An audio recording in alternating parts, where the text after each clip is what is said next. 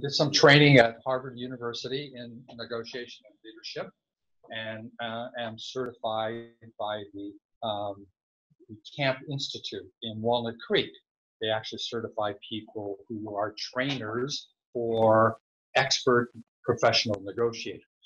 And so I've trained about more than 8,000 people in different countries, in Latin America and the United States and in Europe.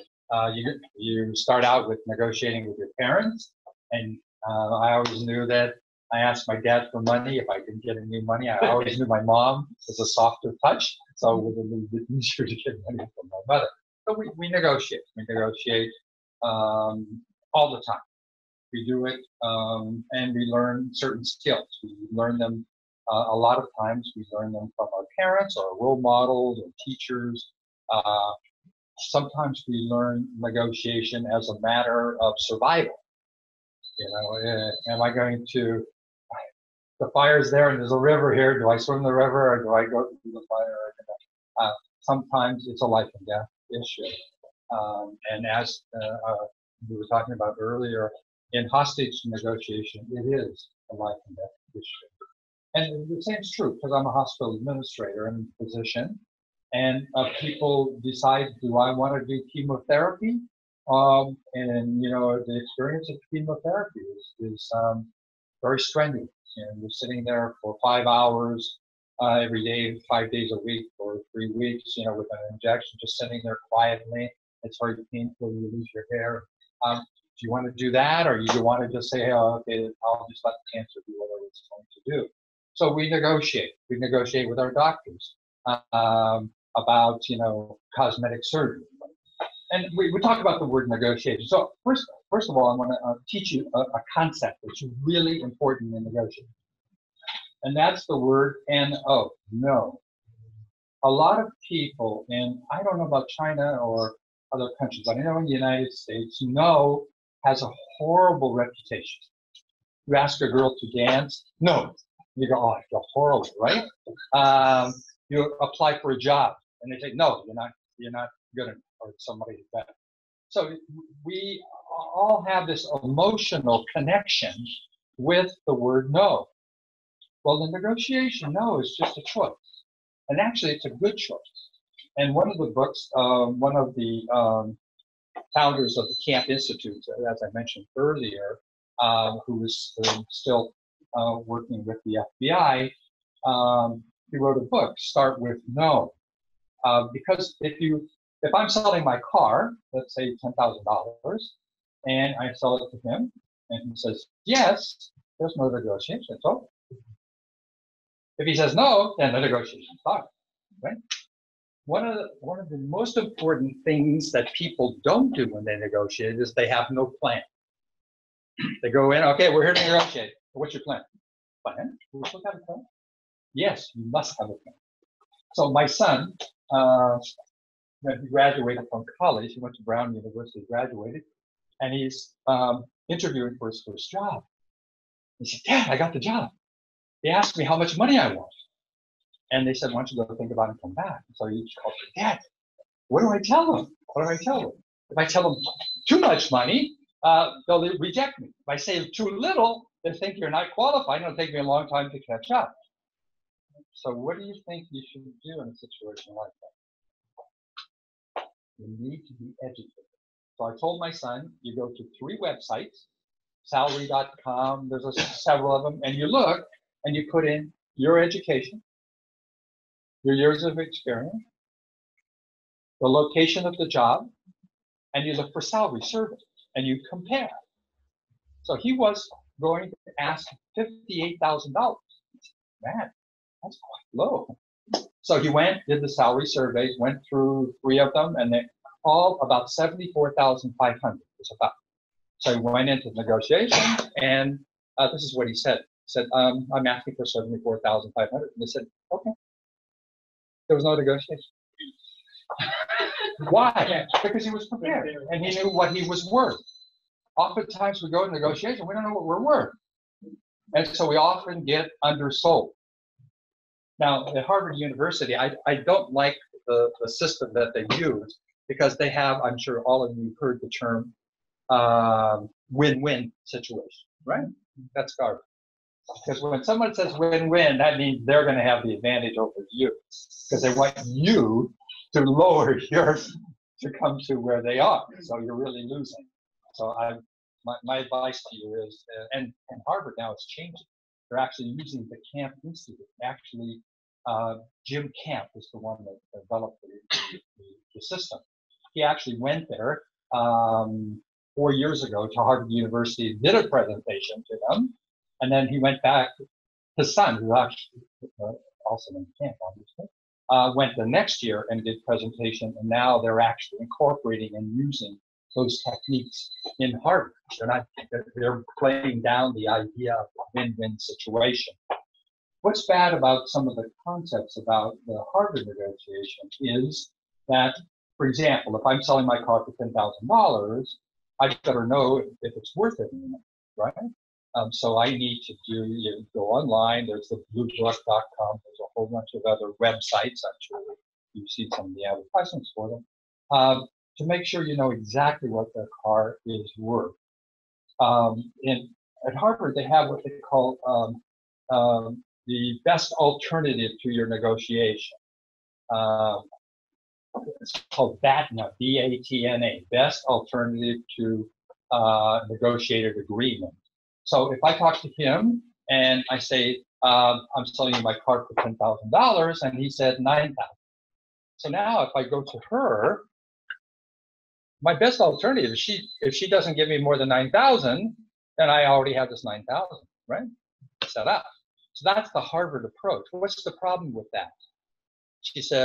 I said, okay, 9,000. She said, no, 8,500. Okay. Oh, okay. She's been a negotiator. Right?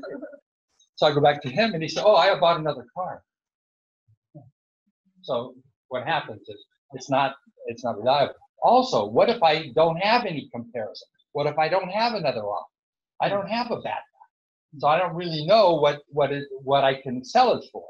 So how do you get one? Do I play games with him and get what his bid is, so I'm really negotiating with this person?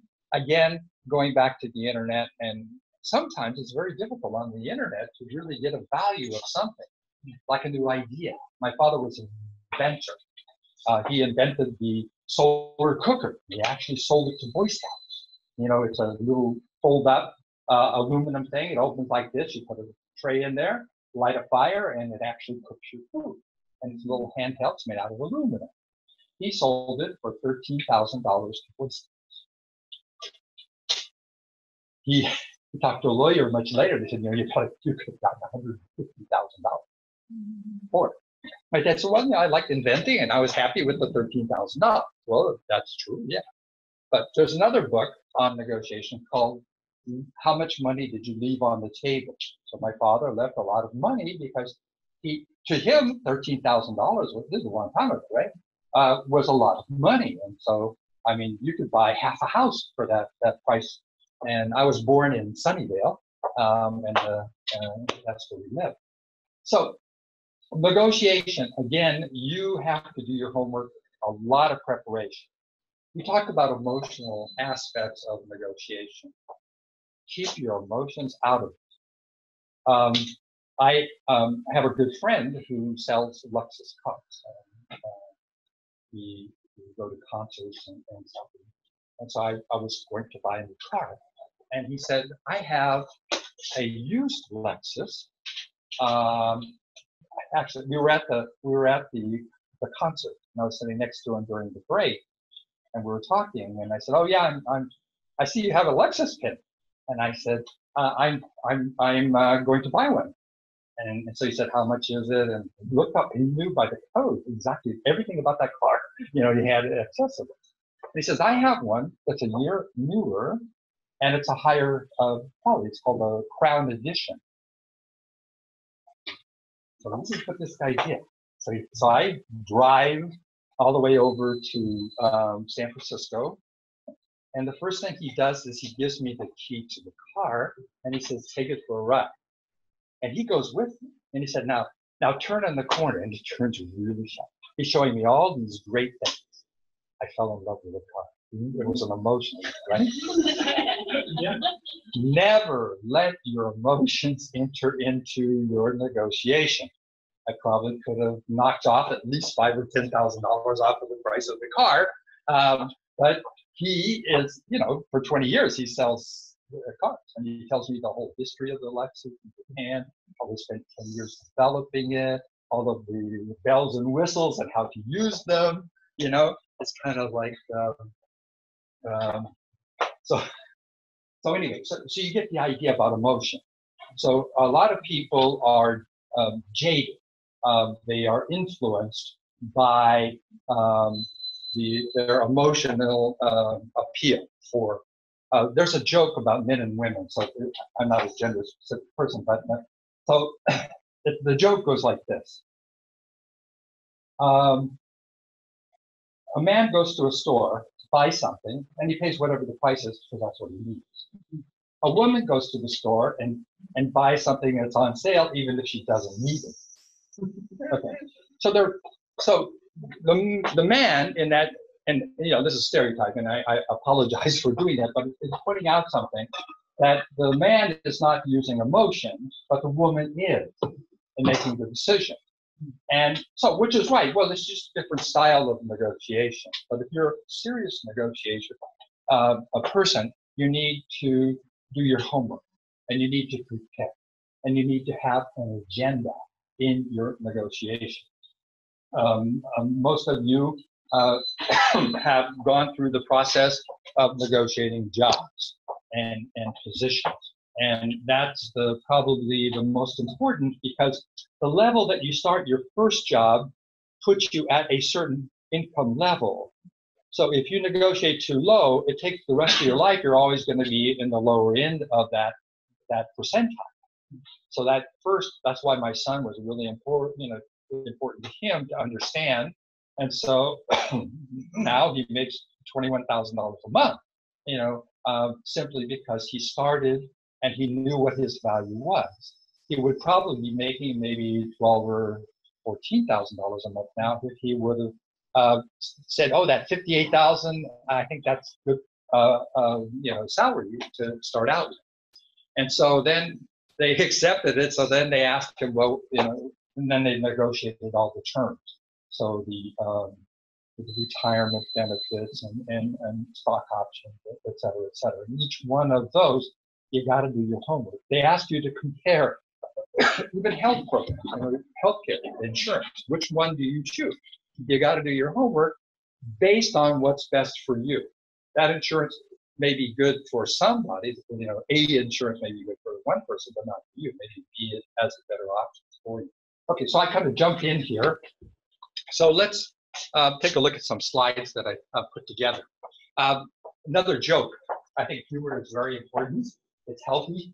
People that have good humor live longer. Positive people live 9 years longer than negative people. No.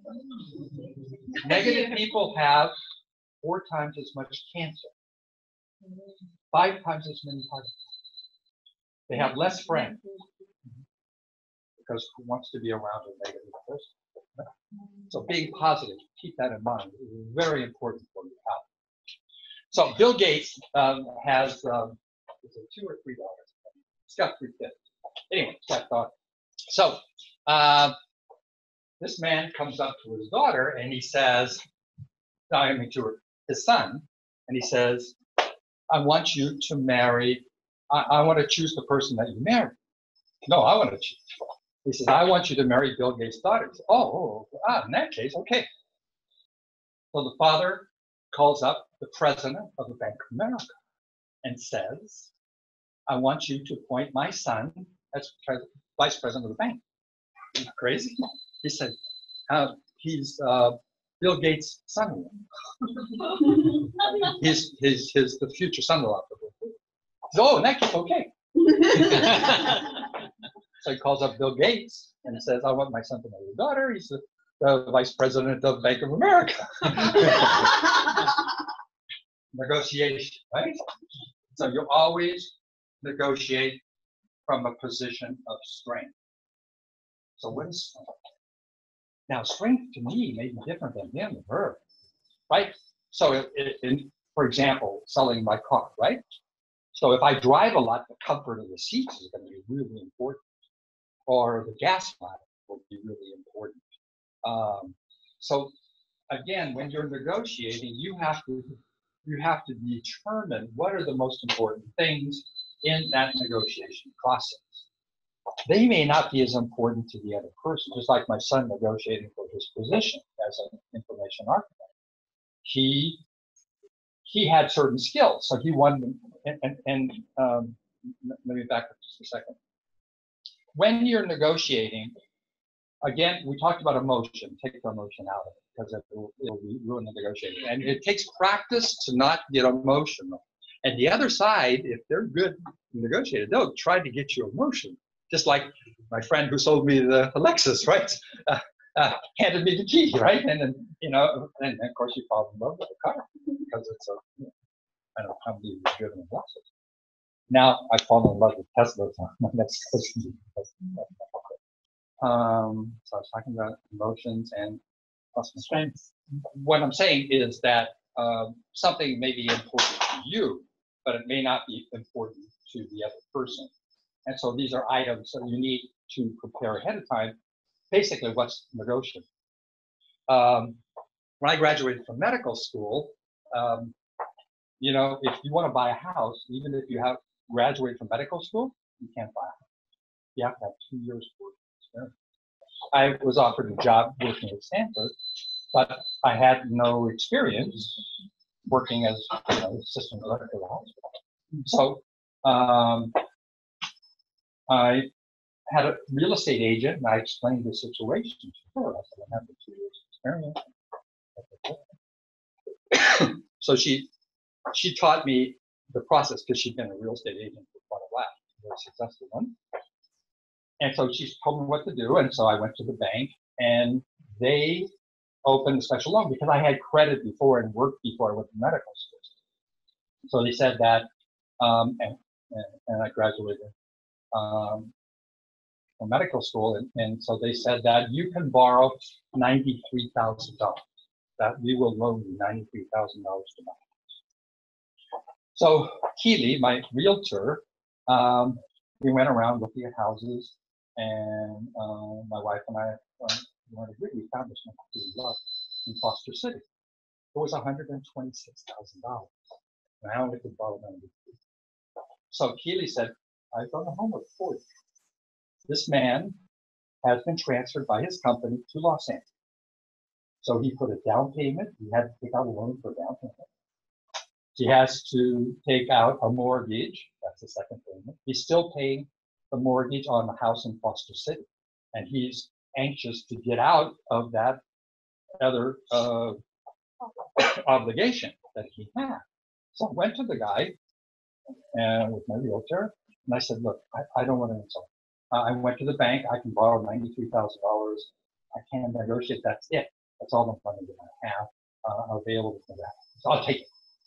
Why did he take it? Because financially constrained. Every cent he was making, he was paying in the down payment, in the mortgage, and in continuing to pay on the house in Foster City. So having a realtor that does their homework and knows the story behind the house and why it's for sale. Again, negotiation, again, it's about preparation. It's about knowing ahead of time your strength. And we'll talk a little bit more about that. So, as you learn to hold back your emotions in negotiation, this is one way to do that. If I'm talking, I'm attached to my emotions, right? If I'm asking you a question, you're answering, so I have no emotion, because when I ask you a question, it's not an emotion aspect. So the more questions I ask the other person, the more information I'm getting. Remember that in a negotiation, you want as much information about from that other person. You want to know what's important to them, what's the value, why are they selling it, or what are they doing, or what's the entitled and what's incorporated into the position that you're applying for. And it's called creating vision. And there's 4 visions you want to create in negotiation, whatever negotiation. Even a telephone call. Before you make a telephone call, you should have a list of all your questions that you're going to ask. I know some people, they hang up after, oh, I forgot to ask this, I forgot to ask that. It's really bad in negotiation. You want to have, we call it an agenda, or a list of things that you wanted to discuss. And how they answer those questions you want to evaluate in order to determine your position. So you have an agenda, the 4 visions. First is my vision of what's their problem. Why are they selling it? Why is that position open? Did somebody get fired? Did they create a new position? Did somebody get promoted? All of these are relevant to that position. You want to know about that position, what they do, how do your features and characteristics, your abilities match with that? What are your strengths? Again, knowing your strength. So when you negotiate, so that my son was negotiating for this position with a company. You've heard of Marriott Hotel. Yeah. So he was part of a team of 20 that redesigned all of the Marriott Hotel websites and made them more user-friendly. So the fact that my wife, his mother, is an executive travel agent, and that he's, visited lots of hotels and stuff, that helps, because he's had that experience of visiting them, of going on, making reservations, helping, his mom. How parents talk their kids into Turkey and doing some of that stuff. I'm sure you're familiar with it.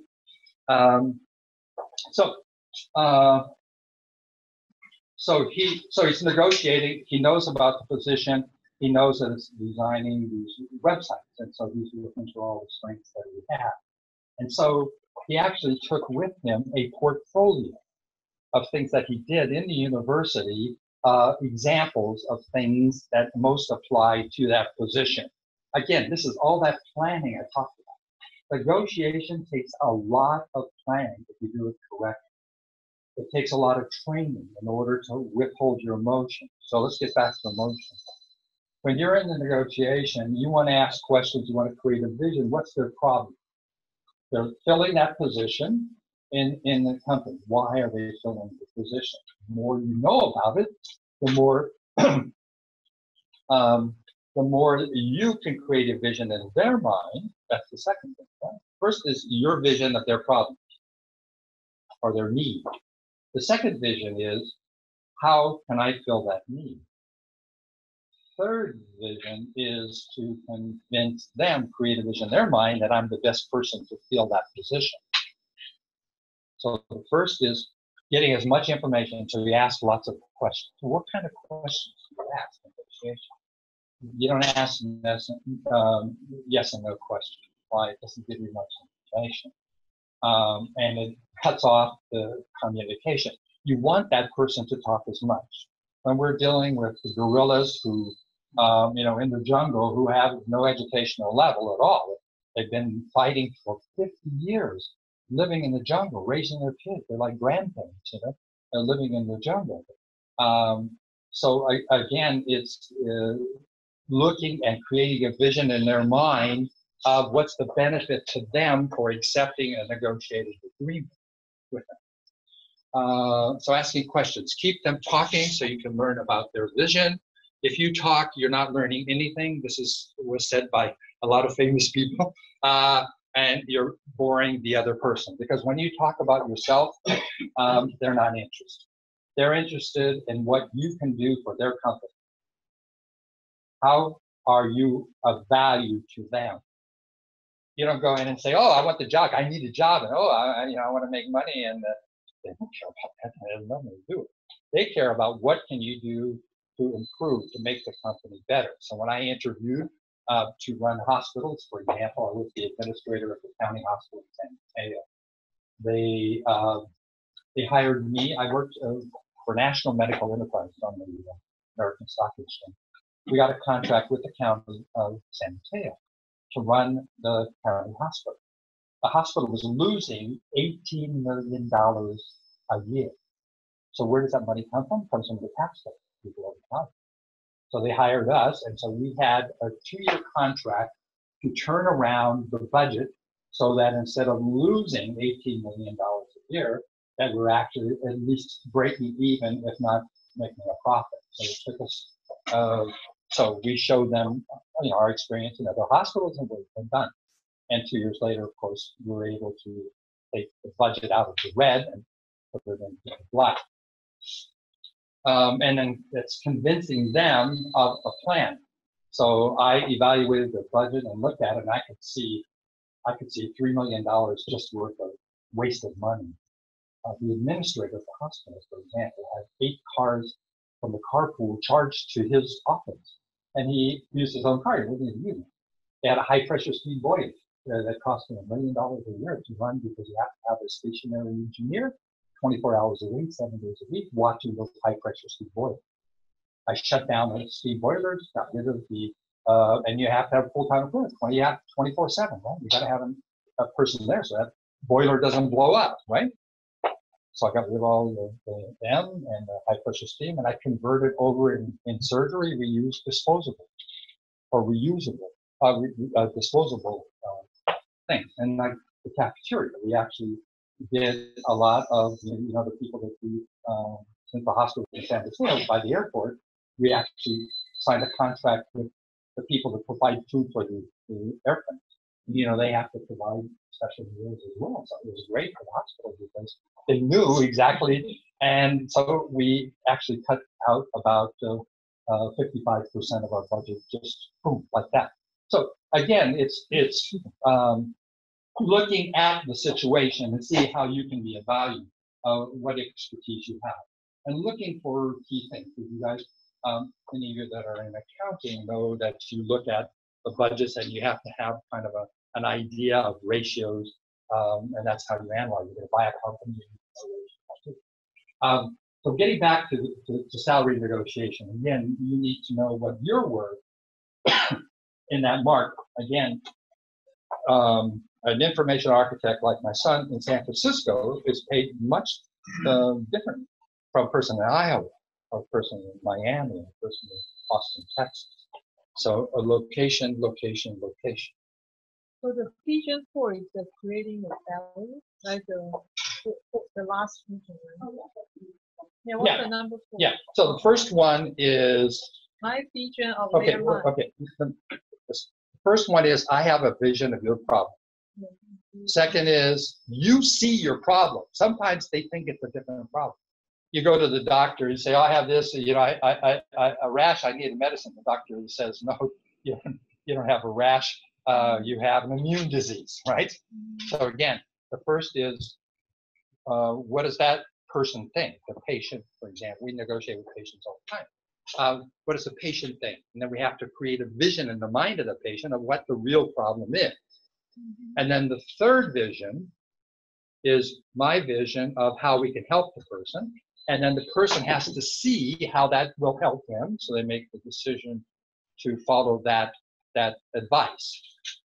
And they're welcome to get a second opinion. And I think it's very important nowadays that people do get second opinions. So very, very helpful. Because you actually get new perspective when you get a second opinion. Maybe they have different equipment. Maybe they use different medication. Maybe they have the doctor that you're negotiating with has a different training in a specialty. Give us a quick example of how it works like negotiations between two entities. Between two people? Not two people. Two organizations? Oh, well, the example I just gave, National Medical Enterprise, we were negotiating with the county manager of San Mateo. So, and he had... So, get them to see the vision that you had that would improve your situation. Oh, it started out, we were reading the newspaper about all the problems about the hospital. And we did our background research, and we're looking at, and we're seeing people have to wait too long to get the doctor. The hospital wasn't charging for prescriptions correctly and losing money. So we did our research. Even in the New York Times, there was an article about that hospital. So we did our research ahead of time. So when we approached the county manager, we said, you know, we are consultants. We work with problem hospitals, and we're kind of up to speed. And we introduce research. And we see that these are the problems that we have, and these are some of the ideas we have. So give us a chance, give us a 2-year contract to turn it around.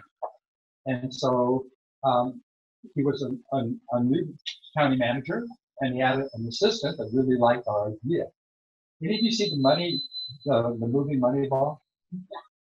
Yeah, pay attention to it. I'll tell you about that in a minute. But that's the idea, is using, calculating what's more beneficial. If you have a chance, if you want to learn more about negotiation, read the book, Moneyball. And the guy, he lives up in Piedmont. He's written quite a few books about negotiation. Again, it goes back to that emotional component. A lot of these people agree on it. So you're asking the question about 2 institutes. So National Medical Enterprise, the county of negotiating. So we are creating in our own mind what the problem is and how we can help solve the problem. So when we talk to the county manager, it is getting a better idea. This is what we think the problem's like, and then we ask lots of questions. Remember, people can talk, and they're telling, oh, well, this and this is really a high priority, and this is more important, and this. Okay, all right, so we got the vision. Okay, now this is how we can help you. Now, convincing them by explaining. We don't convince people, we influence people by giving them facts. In negotiation, you're always as honest as you possibly can be. One person asked me once, that was in a course, it's a 40-hour course to be certified, and he asked me, well, what if the other people take the course too? I said, it's better because we actually have a better negotiation, because it's a really honest negotiation that you have. Okay, so did I answer your question? Yeah. Again, doing your homework ahead of time, like I mentioned, really important negotiation. And then the second is just like your kids negotiating for a new device. The guy that wrote the book, his daughter, gets a watch. And she talks to her boss, it's like Dick Tracy, you know? She negotiated with her dad because all of her friends in school had one of those watches. He's 7-year-old kid. It's not an Apple Watch. I forgot what it's called. All right. Okay, so we talked about your strengths, negotiation strengths.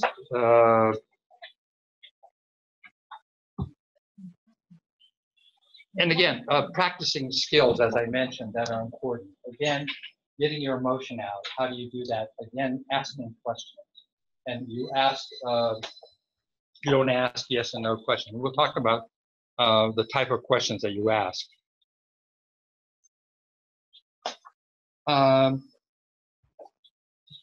So I'm getting a little ahead of where the slides are, but that's okay. So let's talk about a definition of negotiation. This is really important. What is negotiation? If I ask, usually I ask people to write down what it is. And one interesting thing that comes out of it is that if you look at a dictionary, there's a little extra added to the word negotiation. People say, well, it's just 2 people coming together and agreeing on a price of something or value of something, right? But the part that people don't pay attention to in addition, in a dictionary like in Oxford, is that each person has the right to say no, to walk away. You always have to keep that in your mind. That the other person can walk away at any time, and you can walk away at any time. Now, if you can't walk away, then you are showing neediness. It's like begging, right? Asking for alms. Can't do that. Again, we're coming back to emotion. You're showing emotion, needy. You never should show neediness in negotiation. Like you're desperate, or I have to, or we, coming up with timelines, or you got to make a decision. And you see these things on the website, right? This coupon's only good 60% off, but only 24 hours to use, right? Okay. Negotiation, constitution.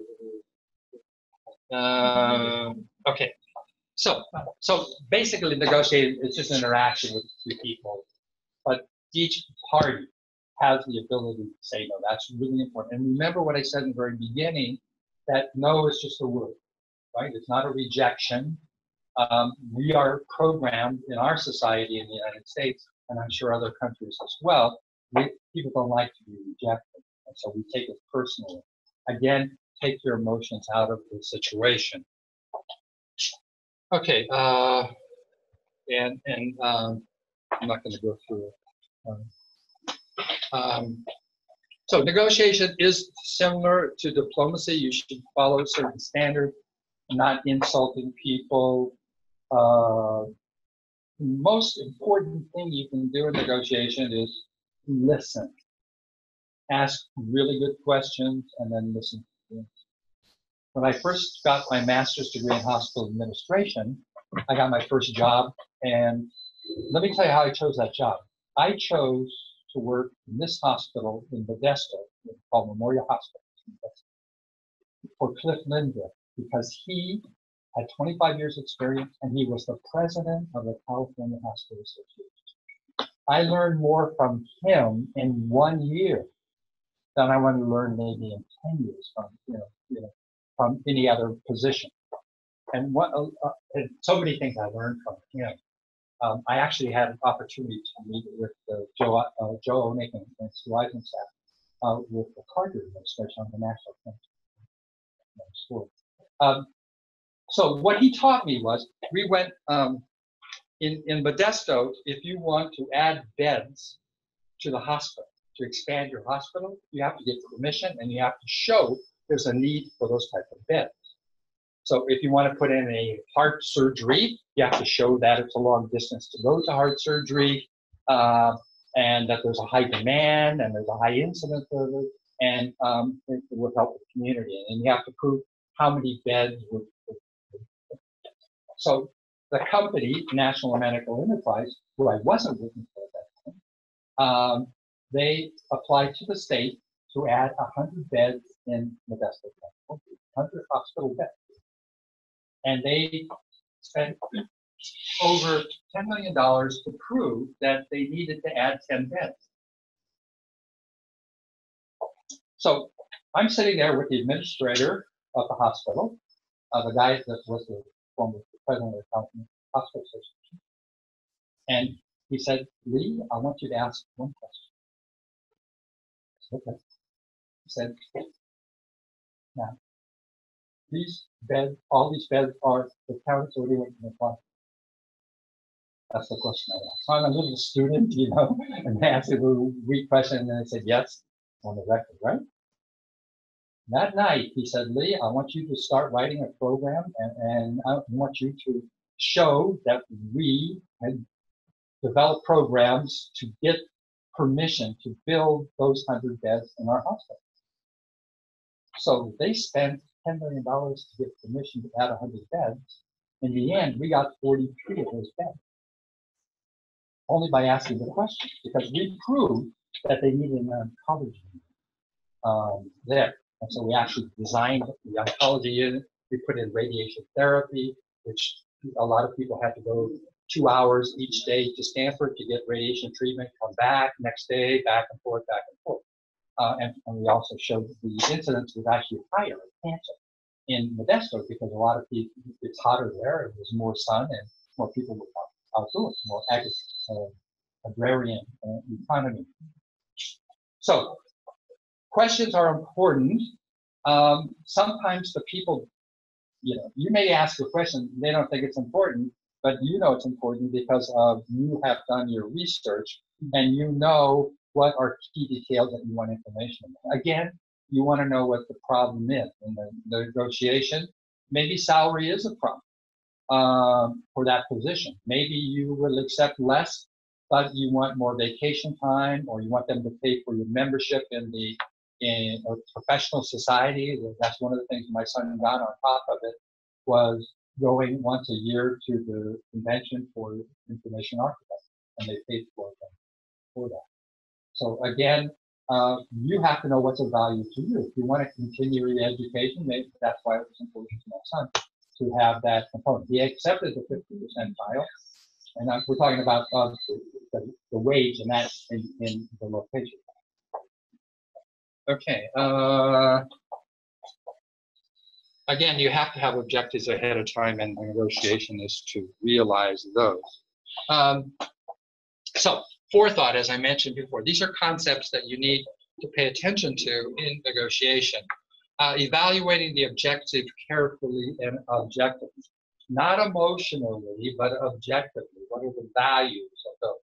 And again, if you're negotiating for salary, it's not only the salary, it's the benefits, the working conditions. You know, some people, maybe it's important they have a window in their office. Maybe it's important that they have certain kind of equipment to use that are accessible to them. When my first, as I mentioned, in the county hospital in San Mateo, they offered me a car. Well, you know, I had my own car, so I wasn't a negotiator. I didn't want them to provide a car for me. So that wasn't important, but some other things were important. So one of them was they actually paid for me to do a training on, because I wanted to do some remodeling in the hospital. So in Denver, Colorado, they had a 2-week seminar for hospital design and building and expansion. And so they paid for me to go do that because they knew it was a benefit to them. Key test, credibility, again, how strong is your evidence? So again, if we're going back to the salary survey, those 3 salary surveys, how reliable is that information that you have? If you go around and ask your friends, that's not very reliable information, and it's probably jaded because they're probably going to show you inflate the numbers. Here, you're not inflating the numbers. You're showing them exactly what the facts are as best is available. And also how current the information is, by the way, as well. Preparation, again, you have to know as much as possible. Again, we did lots of research.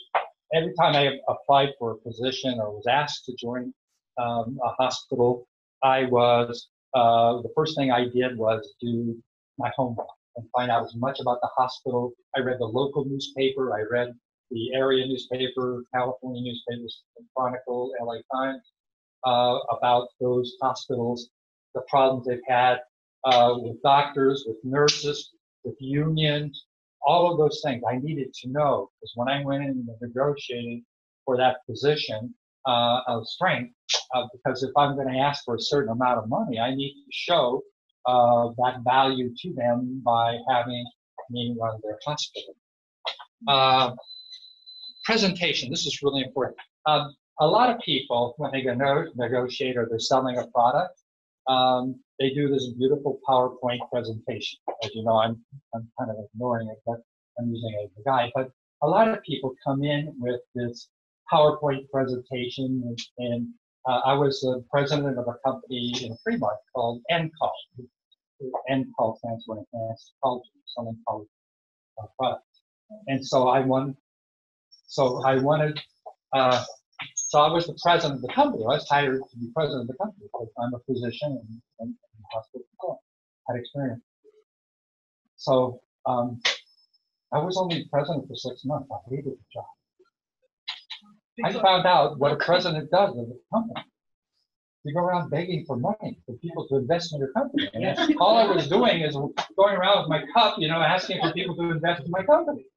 And I'm a doctor, and I like to research. I want to do research. So I told the board of directors, I said, look, why don't you hire someone that likes to beg for money, and then why don't you demote me to senior vice president for research? And so then I started doing research at Stanford, and then I fell in love with doing that, which was a lot of fun.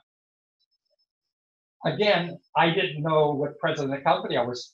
I was flattered that they offered me the position as the president of the company, and until I found out what presidents of companies do. So make sure that if you're applying for a position, that you know what you're going to be doing. Are you going to be an administrative assistant, or are you going to be somebody that delivers coffee to people? Again, one is paying attention to the people that are in the job. Go to the website. Look at the pictures of their employees at the website. Read about them in the newspaper. What kind of relationship? Again, the more you know, the more prepared you are to make a decision. You, through your research, for example, one of the hospitals I didn't want to work for, well, one was in Texas and one was Sacramento. And the reason is I investigated, and the board of directors was not strong, and they were very biased, and they were doctors. So you know that if I brought in new doctors, they're going to be competing with them. They're not going to like that idea of competition. The one in Texas had a lot of other problems. They were competing with another company, and I found out what was going on, and they're expanding the other company. And that hospital was actually better off because the building was so old. The best thing you could do is destroy the building and start all over again, really. And they had more beds in that location than they would needed. So during my background research, I determined that it really wasn't worth it. There's nothing I could do there that would be really helpful to that situation. So again, the job, and what exactly does it entail? Okay, so preparation, as I said, so I'm president of the company. I make this beautiful PowerPoint, right? 35 perfect slides. I go to Piper in Palo Alto on 101 and University. Huh? Yeah. To have them help me get money for the thing. And I went and did my presentation. And that's where I learned that my presentation was about me. I didn't know what was important to Piper about, because I wanted them to invest in our company. But their motive for investing was very different than what our motives were.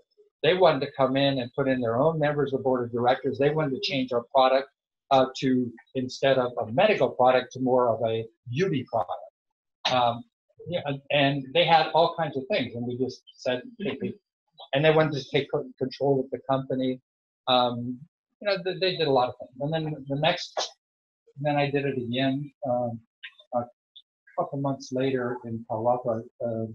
I did a presentation, but I changed the presentation to meet what the venture capital people wanted, and really made a difference. And they did make an offer. And then the guy that started the company, that developed the product, was afraid that they would steal his idea and push him out of the company. And so I don't know if it was founded or not, but they offered $40 million, which is a nice amount of money for his idea. Are you still in that company? No. Oh, no more. I'm still on the board. I'm a consultant. I do work with them. Do you find that when in terms of the corporation, looking for research, do you tend to utilize what is publicly available information, or do you find sometimes the key thing is having a personal relationship with some of the principal in the opposition group? Not describe it, like asking for information. You just gave two approaches. Another one is, and what I did is I actually went to the hospital knowing the county hospital. I actually talked to them. They didn't know who I was. I said I was a physician lieutenant, and then I'm looking for a new position, which I was. But they didn't know it was running the hospital. And I talked to the woman who was actually the director of nursing. And so I really liked that she would support what I would have been doing. And she had these great ideas to go, yeah, boy, someone asked. No one ever asked me, but I could make a lot of suggestions. I could do this, that's what they should be doing. So right away, I knew it was a real fertile ground. So one time when I was working on a contract with Yahoo, and Wells Fargo, the same thing. Again, when you talk to the employees ahead of time, you get an idea about what's really going on with them. That was in 2009 when I was hired to go to Wells Fargo in Walnut Creek and to terminate 800 employees. It was hard. There was a movie at the time about this guy flies to places and lays off people. That's kind of what I felt like. And so I worked for Right Management as a negotiator with them to determine basically, like at Yahoo, for example, some of the people were let go because they were moving. Well, some people were transferred. So we had to work one-on-one with those people. And once those people were not needed and were looking for a job, and we did something different with them. We actually prepared them to apply for other positions. It's called outplacement. I think you're familiar.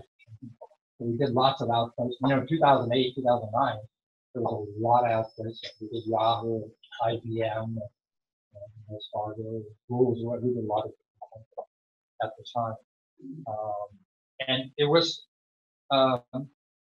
really kind of sad what happened because there's one woman, for example, she and her husband both worked for Wells Fargo.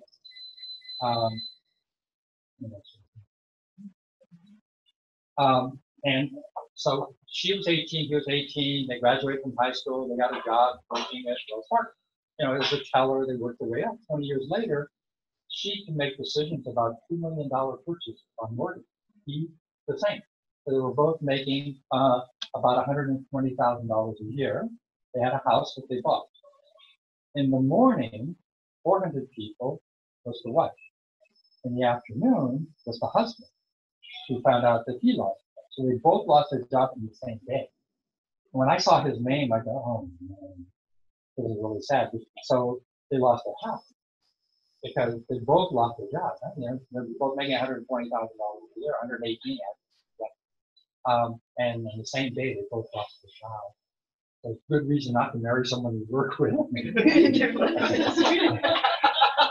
Well, it's not a good idea anyhow. Being a hospital administrator, and I'm sure you hear about the Me Too movement as well. It's not good to date people or marry people. It's not a good idea. Diversification. Diversification. What vacation? Diversification. Oh, diversification. I think there's something about vacation. Yeah, you need to go on permanent vacation. Okay, so again, part of that vision that you're creating is that you're actually showing the benefits to all parties on the change. And again, you're going to have different people looking at different perspectives. In negotiation, for example, you may have an accountant. You may have a marketing person. You may have an HR person, and you may have a member of the board of directors. Again, each one's going to see from a very different perspective. Another thing about negotiation is, and we call it a budget. How much investment is the other side doing in the negotiation? For example, when I was working for National Medical Enterprise and we negotiated with San Mateo County, we flew our people from Beverly Hills to San Mateo and met there with them to show how honest we were and that we're engaged in doing that. If you're negotiating with people and they want you to come to their office, he didn't want to come to our office. No, he didn't know. We actually made the presentation. And again, the presentation that we did was not our presentation for our benefit. It was a presentation what the benefits were for them and their hospital. And they actually talked about, I'll give you just one brief example. They had the intensive care unit and the coronary care unit, 6 beds of each. Yeah. You know what that means? That a man in an accident yelling and screaming in pain next to a person who's recovering from a heart attack who needs quiet. So the first thing I said is, I want to put a wall right down the middle, and I want to put cardiac beds on one side and intensive care unit beds on the other side. And that really made a big difference as well, because the people recover faster. If you have a heart attack and people are screaming and yelling, or they're a drug addict, they're coming out of drug withdrawal, and a person with a heart attack is trying to recuperate, it's going to take them longer to recuperate. So just little things, and again, the more homework that you do, the more prepared you are. You look like you have a question. Yeah, like the last story you had is kind of an example of the forethought, the first bullet, right? That Yes. You thought about it before. How about like the food test? Uh-huh. How can we like formulate? Okay, so a key test, again, that's like our experience at National Medical Enterprise and working with other hospitals, and this is what we have done, and show how we've increased their profit and increased their market share and prices. For example, we know that in San Mateo, they weren't capturing all of the charges for drugs. They were losing over $1.5 million a year because the nurses and the people that were giving the meds weren't properly documenting it and then sending a ticket down to accounting to charge it. So again, this was our experience that we did with a hospital in Long Beach, and we actually were able to capture, and this is what we did. We set up a system where as soon as the nurse writes, the doctor writes the order, it actually goes through the system. It's kind of like, I don't know if any of you are familiar with SAP. You guys Yeah. heard of SAP, right? Yes. Not really. It's not intuitive. You push a button and you don't know what's going to jump off where, and you don't know where to click. But one thing nice about SAP is when you put a person's name in once, it's there forever. So that means that you don't have to reduplicate all this general information about them. It's already there. And so that's what we did with the capture system for the accounting. And we found out that the reason, and we had a lazy person that was working in their accounting department that knew about this and could have done something about it. And so that was one of the positions that we designed. And the lady was, had been there 40 some years. She had worked her way up as an assistant in the personnel department. And it was time for her to retire. So we had to talk about retirement, and we gave her some nice extra retirement benefits. She was actually costing, what she was doing was actually costing the county about $2 million a year in lost charges and holding up the paperwork so that the charges weren't coming back. One hospital I did, Stanislaus Memorial Hospital, one simple thing that we did, the outstanding balance of payment was 128 days. That means it took 128 days to collect on a bill. We changed that within 6 months to 90. So the money's coming in, soon. And then when I left, we were at 63 days. And that's really amazing for a hospital. As soon as we got the charges before we started the process. And then they were sending things for collections too early. Just a lot of it's common sense. If you get a master's degree in hospital administration, they teach you these things that you run a hospital.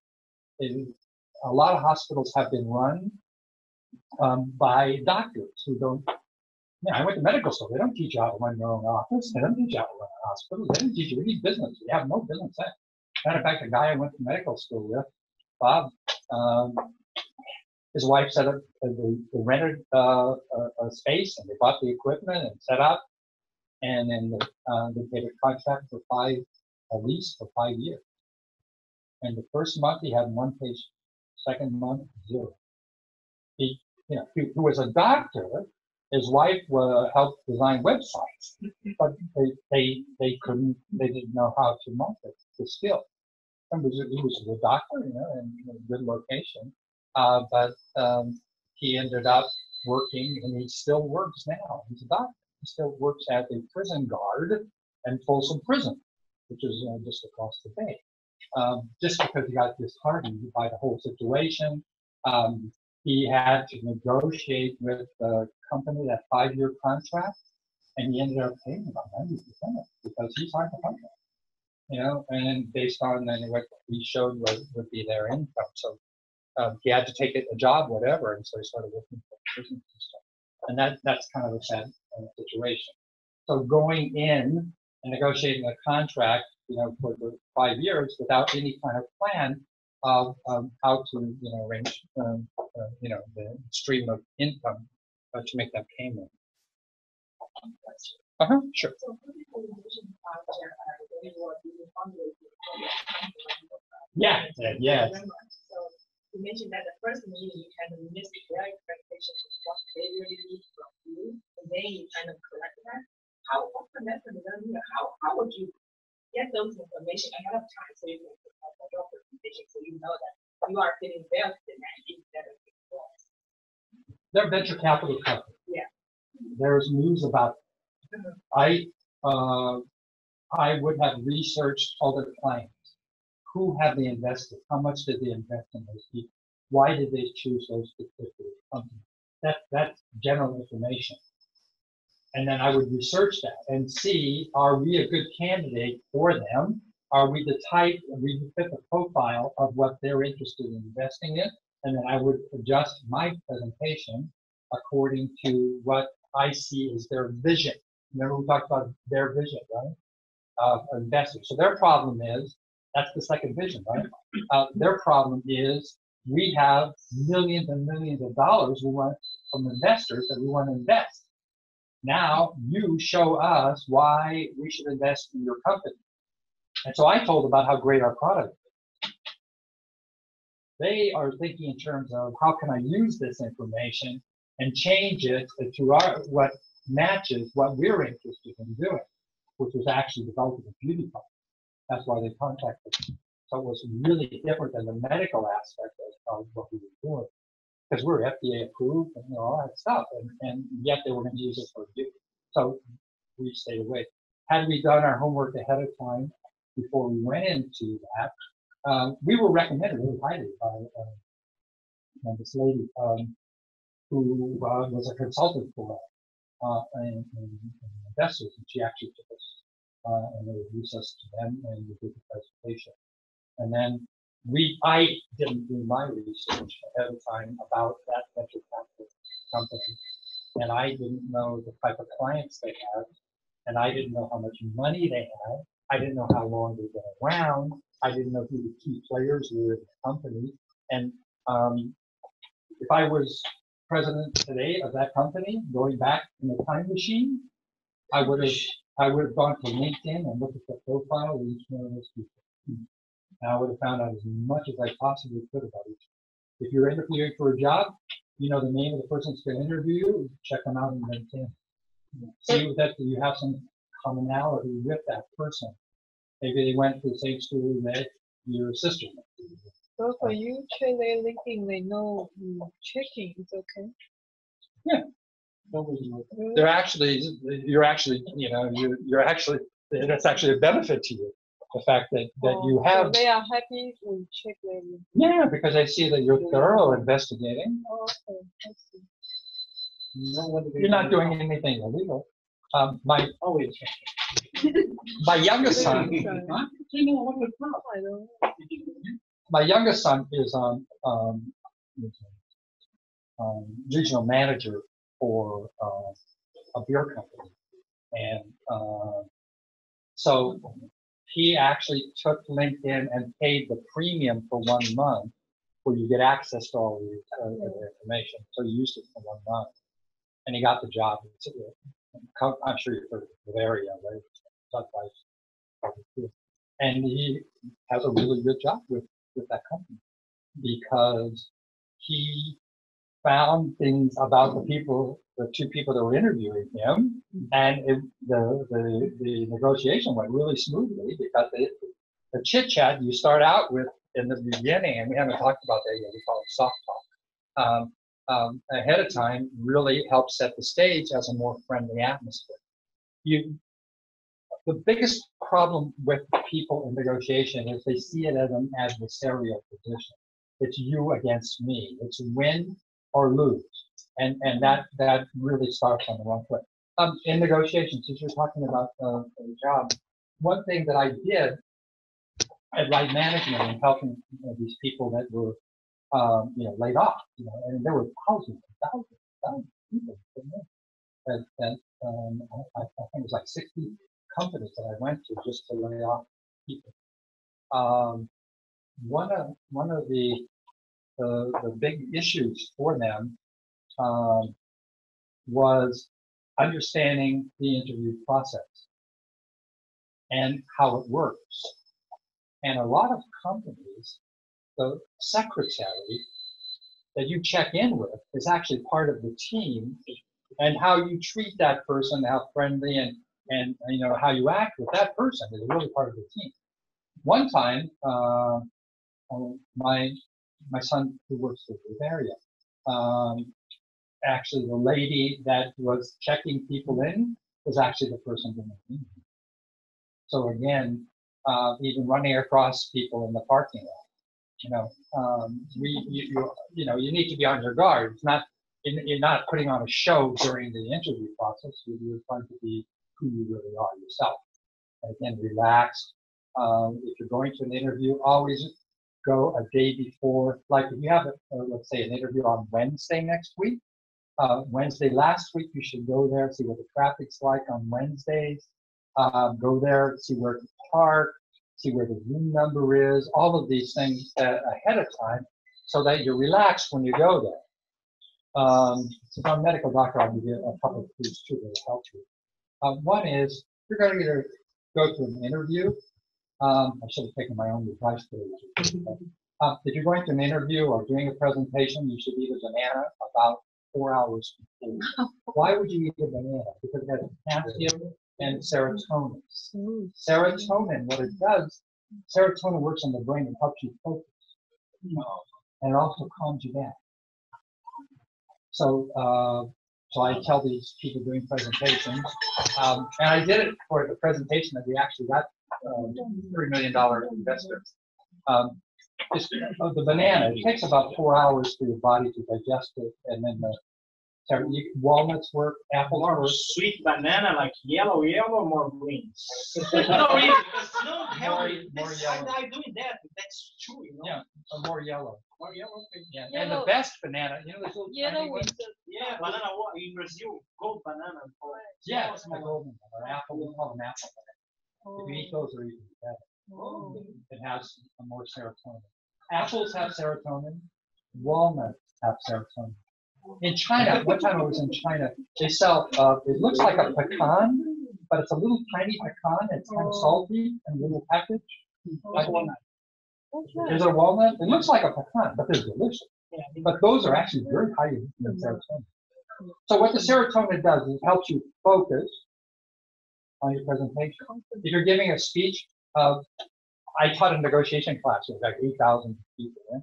And so the first group I did in South America, of 40 people, I thought one person really got 100% on the certification exam. You need 85 to get certified, right? So one person would get 100. And then I would do another group, one person would get 100. I did about 10 groups, and I thought, we should have more people. Like, what's going on here? Why aren't they paying attention? It's a 40-hour class, so it's 8 hours a day, 5 days, right? So I decided with one group in Bogota, I went out and I bought 40 bananas. And I actually gave them to them. And I bought, we don't have it here, but it's called Pony Malta. It's a malt drink. Now, your brain only uses 2 things for energy: glucose and oxygen. That's it. Nothing else. So if you're studying, you'll notice, oh God, I want something sweet to eat, right? Because your brain is crazy. If you're learning stuff, when I took my medical boards in San Francisco, for example, all the guys, all the doctors, they had these chocolate malt balls. And to eat. Why? Because that helps you, the brain connection, because the brain only uses glucose to connect. So taking a banana before any kind of presentation at all. 4 hours for a chance to digest, just helps you focus. What started it was that 10th class I told you about. This one lady came to me before the class and she said, Dr. I am so nervous when I take tests. I get really nervous. I don't know what to do. I'm really smart, but I just get so nervous, I freeze. And I said, oh, eat a banana about 4 hours before the test. And so she got 100 on the test. Maybe I should learn something here. So the next groups, when the ones I bought the bananas for, I went out in the street and I had to rob them. So they thought they're really cheap. They're like 3 cents for a banana. I think Trader Joe's like 19. And as they were studying, I bought them a little. It tastes like root beer, but it's called Tony Malta. It's a malt brand, like a Malta. You probably have it in Brazil. Malta Morena or Malta India, Bavaria. The beer company actually has a drink called something Eagle. I don't know what it's called. Red Eagle or something. It's a non-alcoholic drink. Yeah. And it's malt. It's a malt. So those things help. And when you go to an interview, you eat a banana 4 hours before you interview, it calms you down, and it helps you organize your brain. Because you get in there and you're really nervous and you can't think. Oh, well, give me an example of where you did da da da da. And you go, I don't know anything. And then you make up some thing that's really not good enough. And again, that goes back to preparation ahead of time. There's a book called The 101 Questions That Are Asked in an Interview. The problem with reading the book is, and memorizing it, is you go in, you sound like a robot. And that's really not a good thing to do. The best thing to do is look at those questions, but then don't look at their answers. Think about how best you can answer those questions. They always ask you about, tell me something that you don't do well, right? What's your weakness? What are your strengths? And then they ask, what are your weaknesses? And then, the weakness, you always want to talk about something that my weakness was, for example, speaking Spanish, for example. And so I took more courses in Spanish, for example, just to give an example. So, all right, let's go on. Someone have a question? No? All right. Back and forth communication design agreement while leaving the other side intact. Positive. Each negotiate when 2 sides have some shared interests and some opposed. Remember, I mentioned that as you meet people in the beginning, the soft talk in the beginning of and we call these soft skills or soft talk, where you just talk about, again, if you do your LinkedIn research about that person, you know a little bit about them. You could be careful about name dropping and stuff like that, unless it's a legitimate, aid to you. And again, all parties have the right to walk away at any time to say no. Remember, that is so important in negotiation. So, soft, again, friendly negotiation. The goal is just to come up with an agreement. In hard negotiation, again, when you don't know the other people, I didn't know anything about the county manager in San Francisco, for example. The goal is victory was actually convincing them that we could actually turn the hospital around and in 2 years actually make a profit. Now, losing $18 million a year, the taxpayers are really unhappy. And if they have a hospital they can be proud of and use. I mean, the other option is to, this is what we told them, if we aren't able, and we will tell you at the end of 2 years what to do. And if we determine that it's best to close the hospital, then that would be our recommendation. So we're going to be really open and honest about our decision. So again, it's the interest. As I mentioned before, some interest on your part, maybe not be important to them. Some things they're interested in, not important to you. Oh, you want to add this and that and the other to the negotiation. If it has no impact, you do want to do some research, because sometimes they will put something in those clauses. You read about movie stars all the time where they sign premarital agreements, and then they realize why certain things are in that premarital agreement ahead of time. Jumping to conclusions or making assumptions. You know the old joke, assume means an ass out of you and me, right? Assume. A-S-S-U-M-E. Make an ass out of you and me. Don't make assumptions. Ask questions to verify. If you think something, you want to verify. You don't want to make assumptions at all in the negotiation. You may assume that this job includes, or that they will pay for your health insurance, or rather, or you assume it's not negotiable. A lot of times people don't realize certain things are negotiable. They just jump to conclusions or assume. And these are from Getting TS. Fisher and Yuri are from Harvard University. They once came up with a win-win. So what's the risk from Fisher in the EU? Yeah, these are two professors at Harvard University. Oh, these are They wrote a professors. book called Getting to Yes. In 1981, they wrote the book, Okay. published So by Harvard University. Oh, I give you an example that I went to the bank and I could only borrow $92,000. Right? So that would be non-negotiable. So I made that very clear at the very beginning. He knew that. Sometimes people think it's only the salary that's negotiable, and that the company is offering you, these are the health benefits we are offering, this is vacation, so and so and so. So maybe they offer you 3 weeks vacation. Maybe you should, and it's what's important to you. So they're offering you 3 weeks vacation, right? So you think that that's if you don't negotiate. But if you want to, for example, belong to a professional organization, like your nurse, the American Nurses Association, you want to go to a conference once a year, or continuing education, to maintain your license. So you would bring that into the negotiation process itself. So you may not think they may say, okay, here's the benefit package, and then here's 3 weeks vacation. Maybe you say, look, I don't need 3 weeks vacation. I'll take 2 weeks vacation, but I'll take 1 week if you pay for me to go to a professional continuing education course.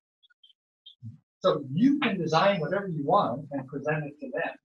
That's what I'm saying, that everything is possible in the universe. But you have to come up with what it is. Don't think that there's a limit to what you can negotiate. That's one of the, just like with the park, the group in Columbia. They came up with some really interesting things. Let me tell you what we did. The park wanted to be accepted in society. They've been guerrilla fighters, right? So what we did was we offered them education in English and learn computer skills. Completely non-competitive. Learning English, not good. Learning computer science and getting jobs, and we're helping them. We're training them in using computers, and we're developing contracts with companies in that country where these people are actually doing programming for those companies. So we had that all lined out. So part of our negotiation process was, we're going to help you re-enter society. Some of those people couldn't read and write, so some of it was just teaching them Spanish, how to read and write. And then some people that were a little better educated, maybe older ones, then we want to put them in training where they can get a job. But we don't want them competing. We don't want them in a position where there's, here's my resume. I killed 77 people. I tortured 140 people. I robbed these people. It doesn't go on the resume, right? Yeah. But that's what some of these people, that's what they're background. And they kidnap people for ransom, a lot of skills. Huh? Accounting skills. Yeah. You got it. Yeah, I didn't think about that. So again, is looking for things that are of value to them, so that they could accept the terms of the agreement. So you're not, again, this is so important. It's not your perspective. It's seeing things from their perspective. There's a saying, if you want to know a person, walk a mile in their moccasins, right? American Indians wear moccasins with soft shoes. And, again, if you want to know what a person's life is, spend some time walking in their shoes. Exactly what they do. We call it shadowing someone or following them. The more you know about the other person, the LinkedIn profile will tell you a lot. Where they went to school, for example, could be important. What organizations they support or they follow. That's really important as well. It gives you an idea, the direction, the push that they're in. the emphasis. So, you know that we've already talked about this. We negotiate everything, obvious, even at home. So, active listening, yes. When you do a win-win situation, you go in and you present something that is a winning for me and winning for the other person. Now, so why is that not a good idea? Because I may be winning something, but really leaving a lot of money on the table. I could, for example, it would be a win, I got the contract. Maybe what's important is I'm going to use this contract to show other people and get other contracts. Or this contract with this company, now I can get other contracts with this company. So you're looking a vision beyond. You're not looking just today in this contract or this negotiation, but you're actually looking ahead, what the value is. You follow what I'm saying? I don't want to use the term you're using them, but it's kind of like a vehicle opening an opportunity. So when we, in Los Angeles, when we negotiated with the 3 hospitals and we did a really good job of improving, we used that strategy to go to the county of San Mateo to show them what we had accomplished. So it was intentional what we did. We went crazy improving those 3 hospitals and using that information to show the county manager what we were capable of doing. And we did what we said we would do. And they became our best advocates. They made recommendations, and we had lots of contracts based on the recommendation by the county manager. So a vision is much broader than the current contract. And a lot of people are what we call tunnel vision or focused only on one area and not looking beyond. It's kind of like kids. I have a nephew. He's in medical school, actually, but he wants to be a disc jockey. His parents want him to be a doctor. He loves being a doctor, but he's now spending more time doing the disc jockey. He's in like this halfway through medicine.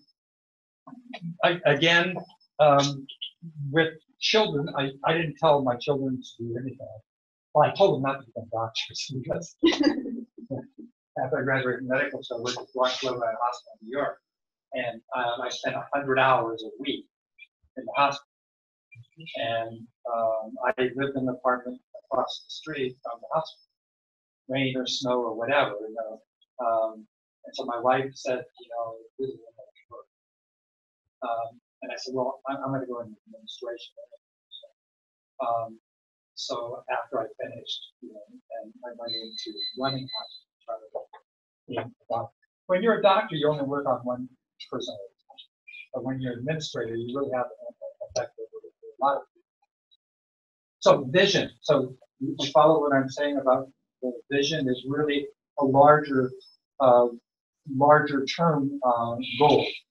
Looking at, because for example, when she's talking about a job she was applying for, how does that job fit into your career path or plan? Are you evaluating that job to see if this is the direction I want to go in? Is there other branches? Just like in medical school, you graduate and then you specialize.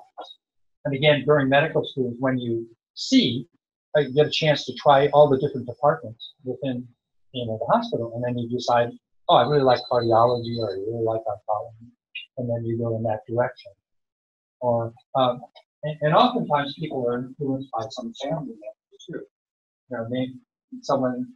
I was just listening to a Harvard medical presentation, and it's about, it was really short. And his parents refused to give him growth hormone so that he would be normal height. And they said that the growth hormone they were taking from dead people, right, from the pituitary gland, growth hormone giving to people, and some people were dying because of the, you know, mad cow disease, that type of a prion disease. The parents decided not to risk it and let the child be that height simply because they didn't want to lose their kid to what was a possibility. So again, some decisions are really difficult. One of the doctors I worked with, her son was really short. Another medical thing. At 2 years of age, if you double the height on the second birthday, that's how it's called. So my son Matt was 3 feet 2 inches when he was 2 years old. He's now 6 feet. So I was 3 feet when I was 2 years old. So I'm 6 feet. So again, we use that in pediatrics. Didn't know what you were going to learn today. Huh? Okay. Well, if I find out that a company is doing something that I think is ethically not a good idea, I'm going to back out. For example, one of the guys that was freezing eggs and some of the ideas that he had. So I said, well, this is not my vision of how, I can help your company, but I don't agree with what it is that you're trying to do. I can't tell you what the studies are because those are still trying to do. But again, I can't see myself selling a car that's damaged and not telling the person that it's damaged. Honestly, I think it's the best thing. And then in the long run, it's how you develop a reputation. And again, remember that in that negotiation for the job, you're starting to develop your professional reputation. And it goes on there. It only takes a short time to finish. Yeah. Again, mission. What's the long-term mission? That's your vision. A long-term vision is your mission. It's what you believe in. It's the direction you want to go in. So when I was a kid, I was 5 years old. I wanted to be a doctor. Our family doctor, Howard Giesner from Sunnyvale, was my idol.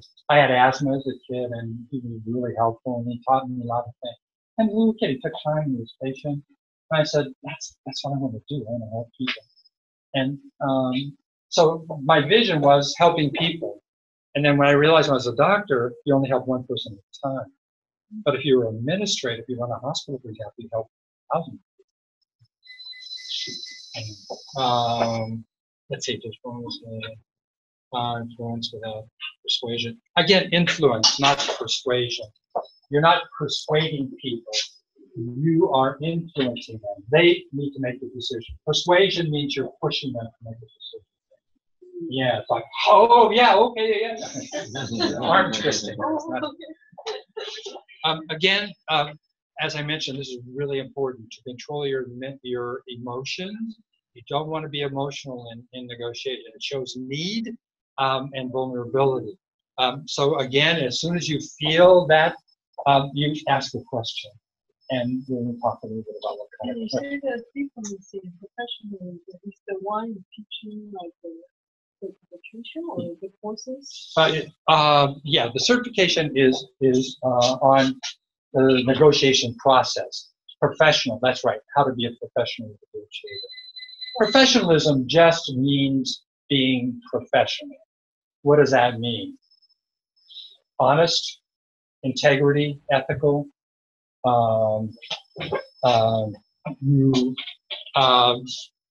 You're taking completely your emotions out of the negotiation process. I was in a meeting once. I can't tell you what county it was, but it was the head of the medical society in California, one of the counties. And he starts crying because this person won't go along with his idea. I mean, like immaturity, right? It's not appropriate in a negotiation process. I was on a team with him. We were supposed to be negotiating with the state of California. And the guy says, "Oh, you got to give it to us! Oh, please!" I was so embarrassed. I didn't know what to do, and we lost the contract. Obviously, I don't even know how he got to the position that he was in, and I had no experience with this guy before. So it was a real surprise when I go into the meeting and this guy pulls this, crying routine. It's usually women that are accused of crying and stuff. But this guy, we call it alligator tears. Big tears, man. Because he wanted the contract. And so he's showing need, right?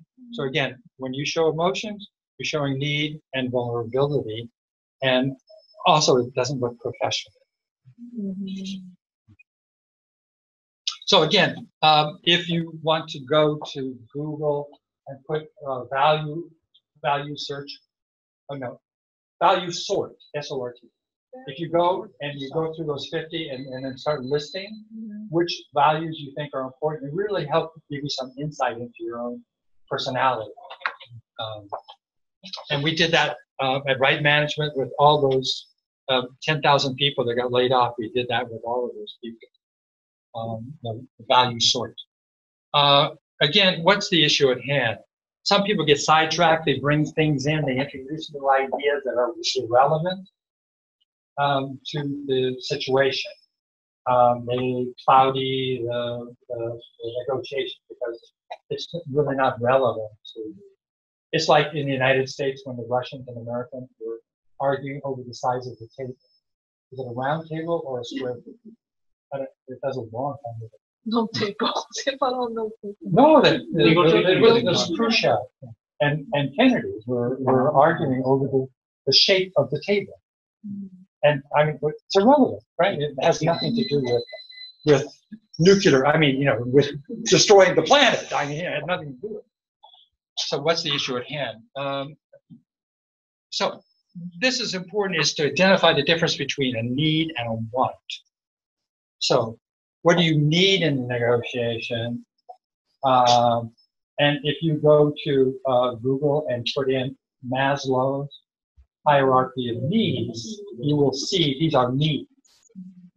What you want, again, you want to be successful in negotiation. You have, again, you're finding out at the beginning that a person has a problem. You want to identify for sure that that's the real problem, because it may be something else. So that's why you ask the questions, to get a vision of what their problem is. You have to convince them of what their problem is so they see it from their perspective. It's just like in life, if your parents tell you to do something and they don't tell you why, you'll do it again and again until you learn why. Oh, you're not supposed to put your hand in the fire to burn, right? Type of situation. Again, what are the strengths and weaknesses of your position? So again, if you're negotiating for a position, where did you go to school? What did you study? What was your grade point average? What projects did you work on? What experience have you had? Maybe what's in your portfolio that relates to them, not to you. But again, it's the you approach. It's what's good for them, what's important to them. Self-awareness, again, and this is the value thing that I just talked about. I think most of you are probably familiar with a lot of publicity about social intelligence and EI, or emotional intelligence. If you have a chance, I would peruse it. Peruse means to read it very carefully about emotional intelligence. It's very important. It's more important than intelligence. Today, I should have turned off my cell phone. I was listening, when I was at Harvard, I was listening to a lecture, and they're saying today, your IQ is not important, because with a cell phone, your IQ is 200. Because you ask a question, you have a problem? I mean, your IQ is 200, because you can answer all those questions that you need. So we're really, we're really all at about IQ 200 if you have a smartphone. So what's different about us? It's creativity. And when you're in a job and you're applying for a job, it's your ability to create ideas, to try new things, to look at things from a new perspective. We call this synthesis. You guys know the word synthesis? Mm-hmm. Analysis is taking something apart, like a computer. Synthesis is putting it back in a different way to do something different. Like E.T., call home, right? Put all those things together to call. And that's what synthesis is. It's taking things that are available, but putting them together in a different way. So my job was taking things that relate to hospitals and putting it together in a new way, new perspective about treatment. Social intelligence, again, these are skills often start at the dinner table with your parents. If you have a good role model, sometimes parents are stricter, some are more lenient with their kids. But eventually we develop our own social intelligence. And you could look that up on Google as well, just review. Remember that emotional, if you take a look at CEOs and companies, and they all have pretty much similar IQ, right? They're like between 115 and 125 IQ. If you want to graduate from college, you need an IQ average, which is 102, 103. If you want to go to graduate school, it's like 107 IQ, which means it's within normal. And in the United States, we have almost 40% of people that do college. Right? Some don't finish, but most of them do. Some go on to graduate school. But it's not intelligence, again, that sets people apart. It's the creativity, what you do with that. It's you're looking at a different approach, a different perspective on solving problems. Kind of like the space program. Different people have ideas about going to Mars, and everyone has a different way of doing that or how to live there. Again, we don't even know if there's life there yet. Recognition growth, and be aware of unpleasant consequences.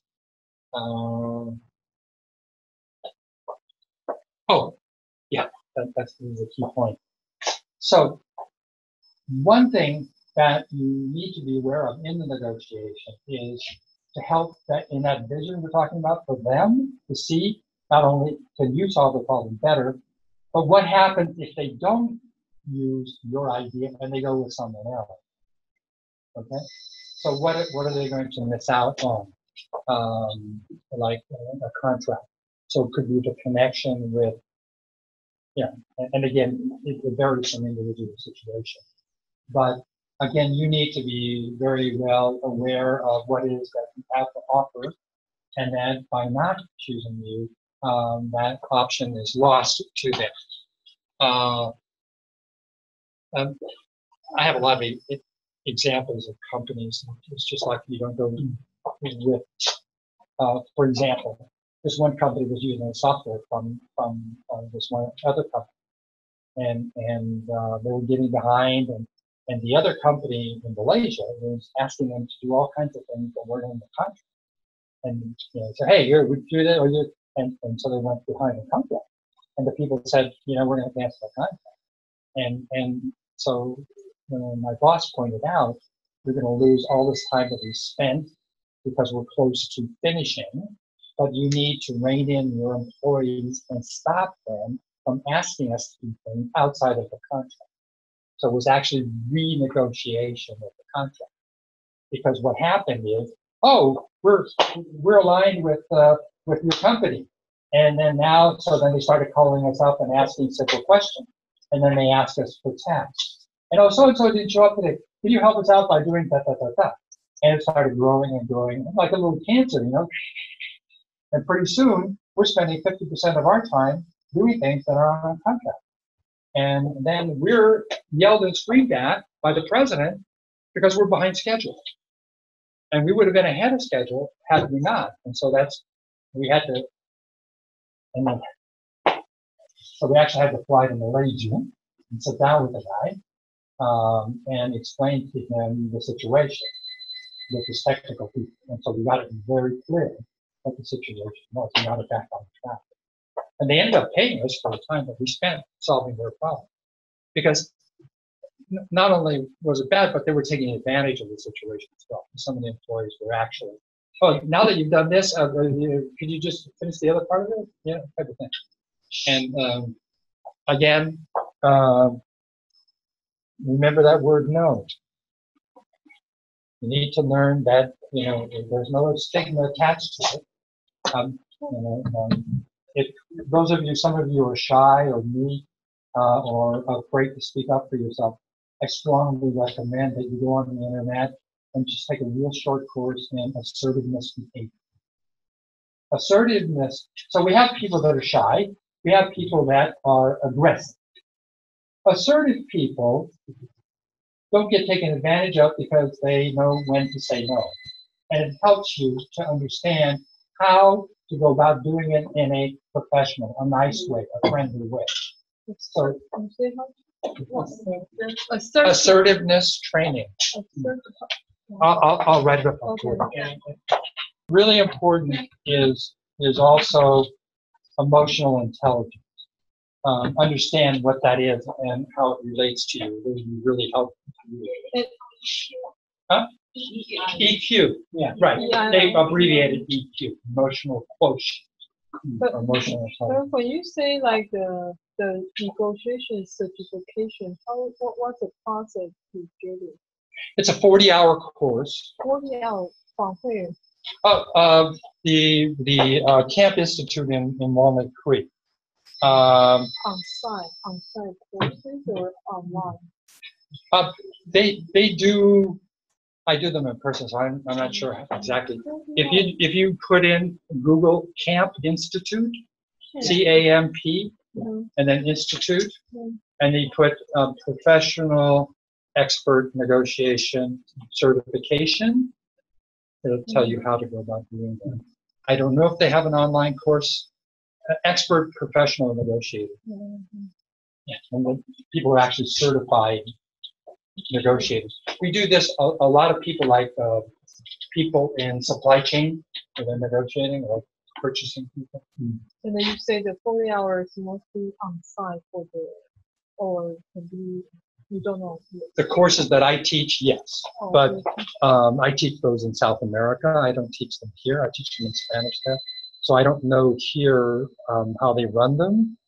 But if you contact the Camp Institute in Walnut Creek, Mhm.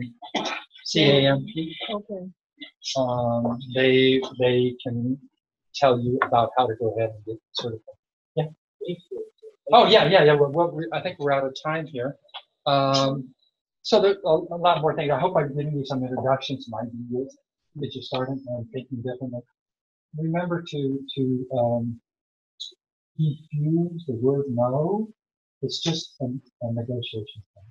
It's just like yes or no. It's now the worst thing is maybe or perhaps, because you really don't know anything, and you should never want to get to maybe or perhaps, because that doesn't tell you to continue or to drop. It's like a guy says to the lady, "Will you marry me?" And she says, "Maybe." So what does that mean? Buy a ring or not? Yes. Oh, look for another girlfriend? You don't want to marry a girl like that anyhow, right? That's just, no. Oh, wait, what about nothing? Yeah. Bluffing, you have to be able to back it up. I'll give you an example. A friend of mine went to his boss and said, I want a raise. And he said, I'm looking at other jobs, and if I don't get a raise, I'm going to leave. So the boss said, bye. He had unemployment for 6 or 8 months. He had nothing lined up. He was bluffing that he had a better, I think he said that he had a better offer or something. I think it's not it's right. Well, he was bluffing because he didn't have another one. Threatening was because he would have had it. That's threatening, because that means you have the power. Bluffing, you don't have the power. Very different. Okay. Again, when you're negotiation, it's fun to practice it with somebody. You're a devil's advocate that always will try and pick apart your argument or your perspective or your approach. And again, this is just doing your research, right? So here's the information I gathered. That's what my son did. He called me up Dad, I'm going to negotiate for the class, for the job as information architect. So he went through the process with me. And then negotiating for the benefits for the job. Again, I asked him to tell me, well, what are you going to say in the meeting? And then I gave him some advice. I don't want to change and make it my approach. I want it to be this. When I question him, is this really important or is this more important? Again, that goes back to your value system, that value sort that I mentioned that you can do online. Always, sometimes you get hit with some new information or something comes up in negotiation, and you say something like, I need to think it over. I need to think over what you just said. Can my team, can we take a couple minutes to have a little chat? And there's something that I'm going to try to digest, and then we'll get back to you. I'm going to do this 5 minutes. Again, if you feel pressure, remember the need thing.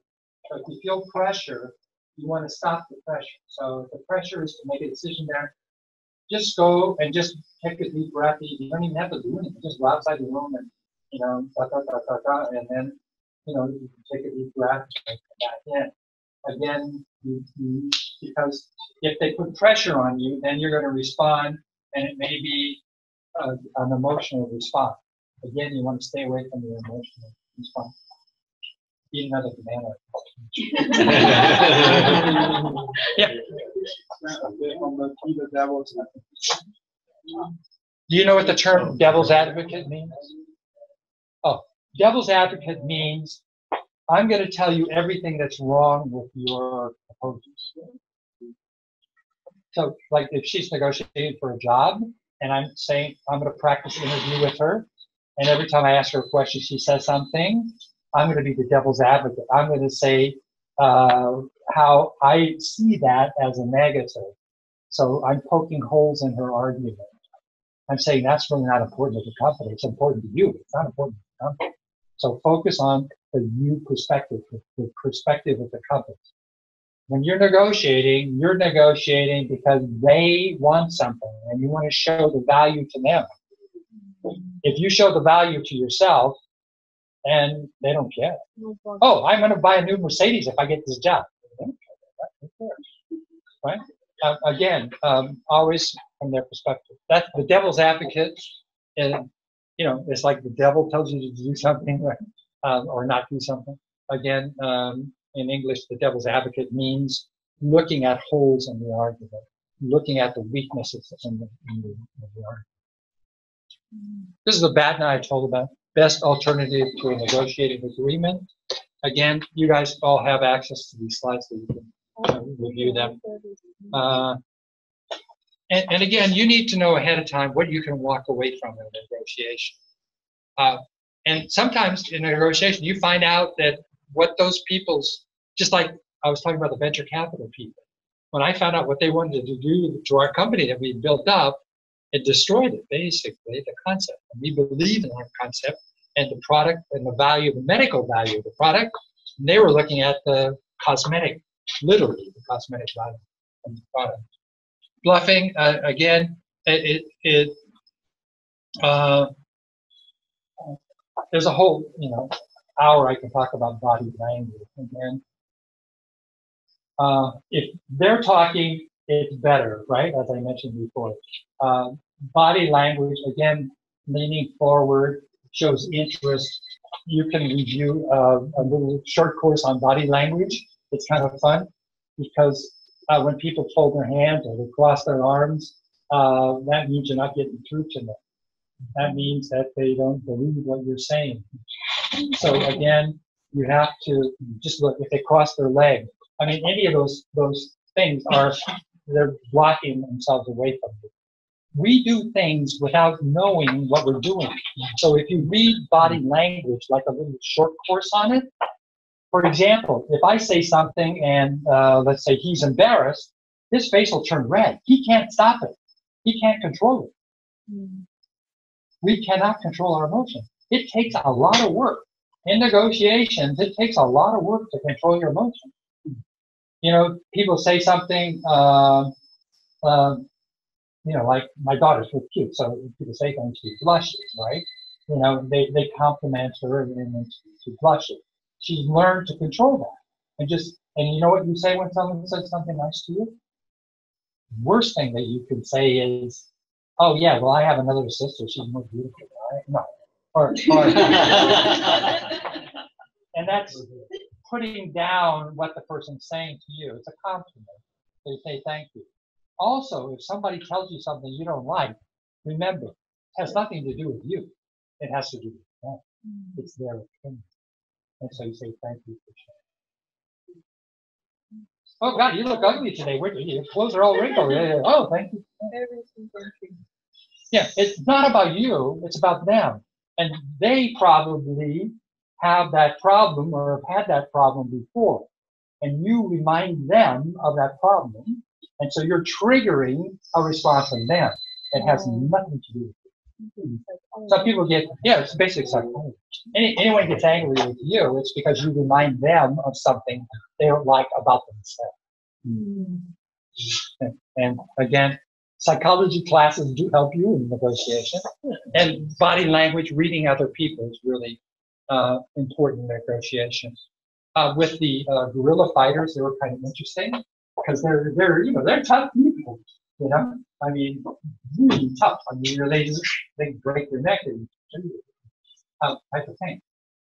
But when we were in negotiation about creating a vision in their mind about how their life would be better, their eyes opened up and they're very bright and very friendly, and they continued to negotiate. Why? Because we were looking at it from their perspective, their vision of how their life would be better. And now it's being very successful. And now we've got the first group that have graduated from computer science. They have jobs now. We just went, I didn't, but one of the people in the company, BB Geiger, went back and gave certificates to each one of those 40 kids that finished the first course. And so it's very nice. The problem, I hope, is the president of the country is kind of like Trump. You know, he's kind of real strong conservative, and is not letting us do things that we think would be helpful to those people. So we're backing off, but we're still concentrating on helping those people develop job skills.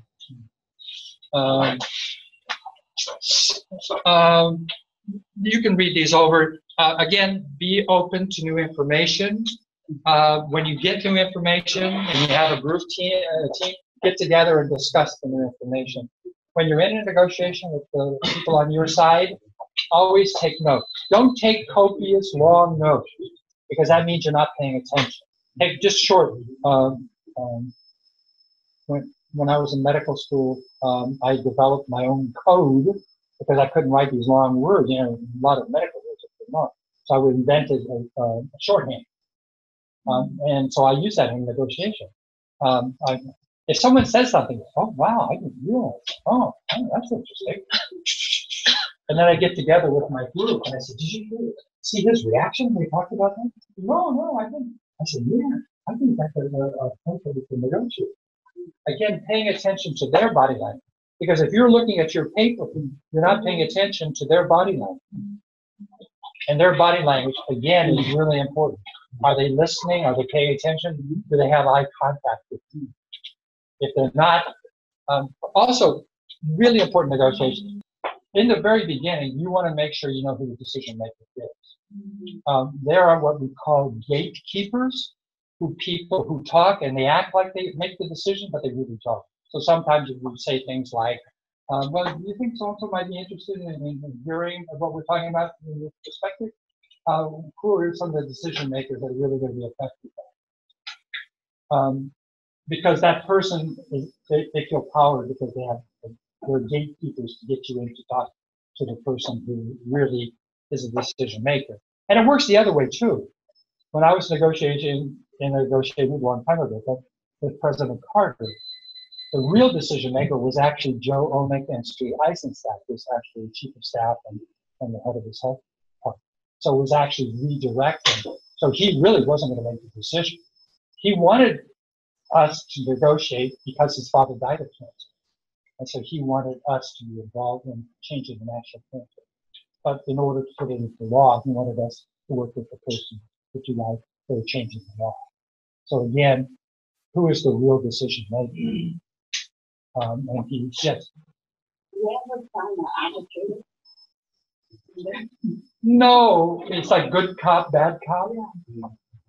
Outside negotiation. I would do that. The bad cop is the devil's advocate.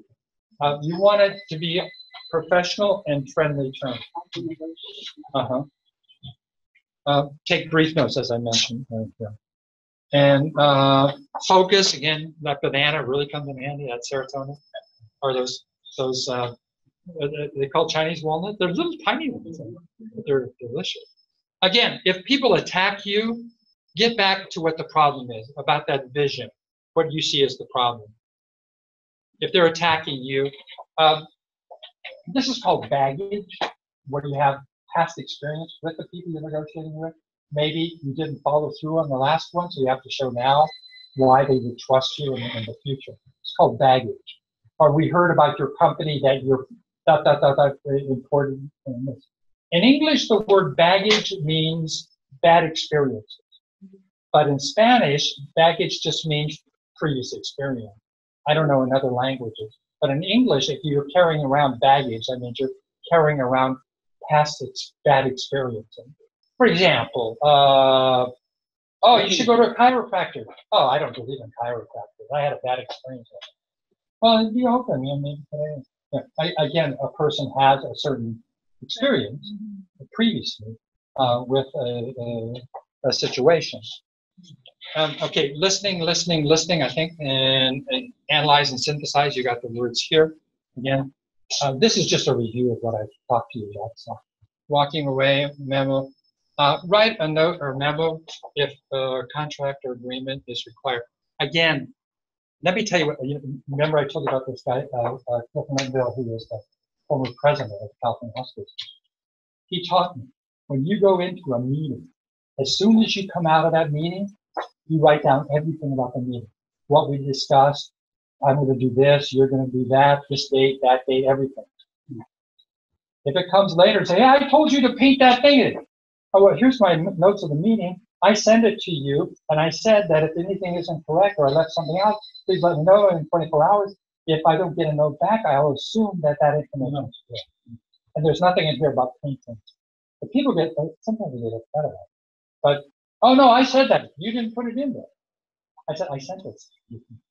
Anyway, so the best thing to do, especially if you have a boss that will take advantage of you or take credit for what you do, it's always good to cover yourself.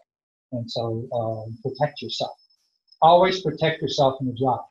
I had one of my students, she got an MBA from the course that I was teaching. And in her first job, her boss would have her do his work plus her. And so she called me up about 6 months later and said, Victor, I have a question. And she told me the situation. And I said, you need to get off the job. She left, got another job. You know what that guy did? He called up the new company and said, I was her boss before. I'm the one that really came up with all the ideas. You need to hire me to be her boss. So she called me up again, and I said, yeah, the guy was crazy. I said to her, go and sit down with the company and explain to them the situation. And if you want, tell them that you talked to me about it before, and I'll be more than happy to explain that you had talked to me about it, and this is what the situation, and this is the advice that I gave. And the president guy was really nice and understood, didn't call me, and everything worked, and they didn't hire him, and he's unemployed. There are people like that who will take advantage of it. And just like take advantage of you in negotiations, the same thing. That's why just doing a short course in assertiveness training is so important, because it will help you to be able to express your views without trouble. We talked about assuming. Remember, don't make assumptions. Verify the information by asking questions. Remember the big picture, the big vision, long term, not just the short term. Some people come up with stories and hype and facts, and they try, put pressure on you. Again, stick with the facts. Again, time factor. Some people feel pressure of time. And unless it's a life and death situation, which I've come across a number of times in the hospital, but in most negotiations, it's not a life and death issue. You should have time to think about it. Like I said, take time, let's do it. If you expect them to give you something in return that you give them, you're being naive. That's not going to happen, right? People see a free lunch, they're not going to leave a tip, for example. Again, avoiding conflict, that means you're not being assertive. Just some basic assertiveness training is how to say no, or how to express your ideas without insulting or make the other person angry. Some people try to show off. That's a big, men are a little more responsible for trying to show off than women. Trying to prove how smart you are. And whenever you do that, the people probably smarter than you are, and they probably use it against you. That talking too much, again, is a sign of need. If you're asking questions, it's professional and you're doing your job and you're creating a vision. If you're talking about yourself and your product from your perspective, they don't care. It has nothing to do with them. It's the value to them that's really important. Again, another error in negotiation is not listening.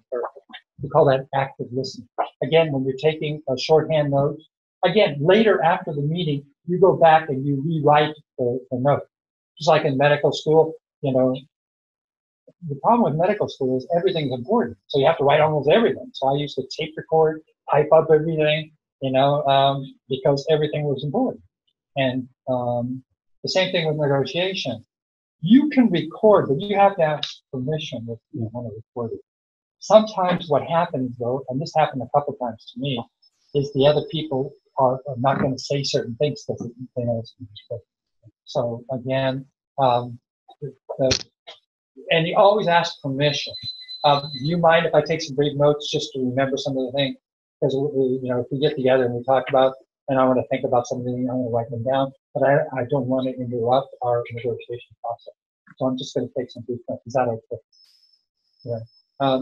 If you think it's important to, for example, when I was negotiating for a president of the university, I said, look, I'm negotiating on his behalf, but really, he's going to make the decision. Is it okay if I record and then play it and I can explain to him what we discussed? And they gave me permission to do that. So again, always ask permission for what you're doing. So questions as a percent of negotiating behavior. Skilled negotiation people, professionals, 21% of the time they're asking questions. Average negotiations, less than half.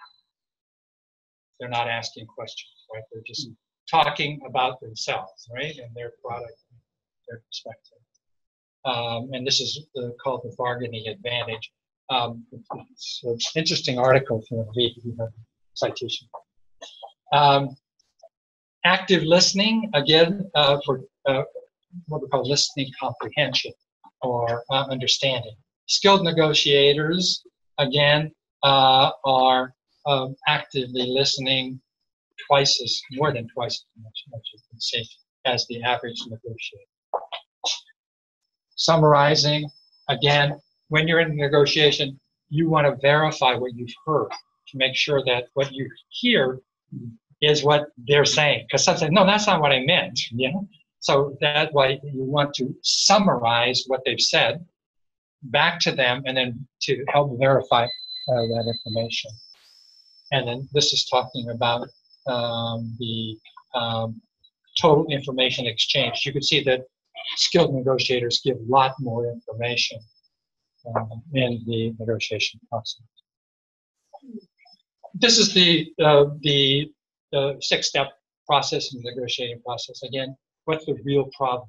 Sometimes it's like a patient comes to a doctor and says, oh, I got this rash, I must be allergic to something. And then you look and you say, no, it's bed bugs, for example.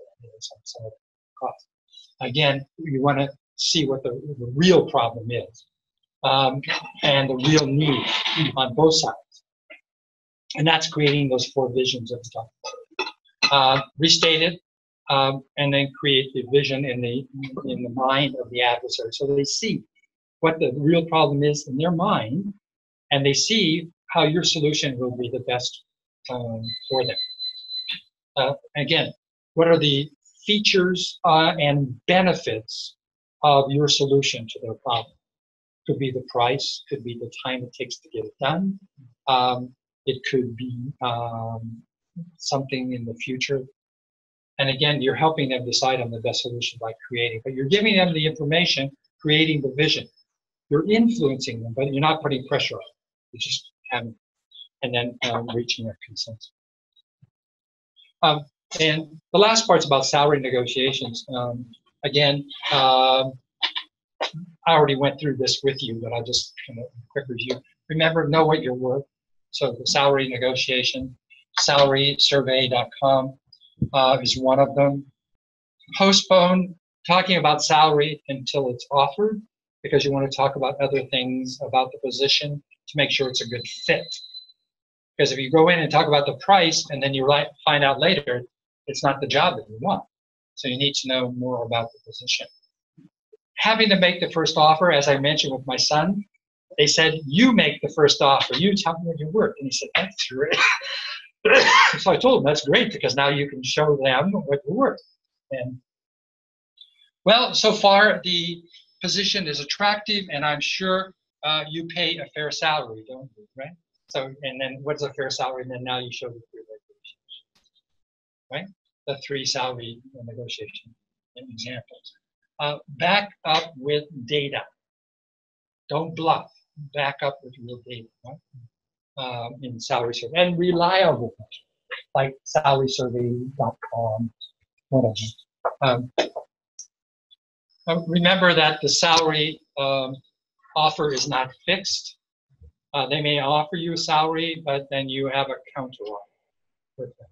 And again, that's your research where you're going and evaluating the value of your skills that you're offering them. Don't give away money. A lot of people do this. Oh, hey, I mentioned the position paid $57,000, but I'll take $50,000. You just negotiated against yourself. And now they know you're going to do that. They'll take you down another 10%.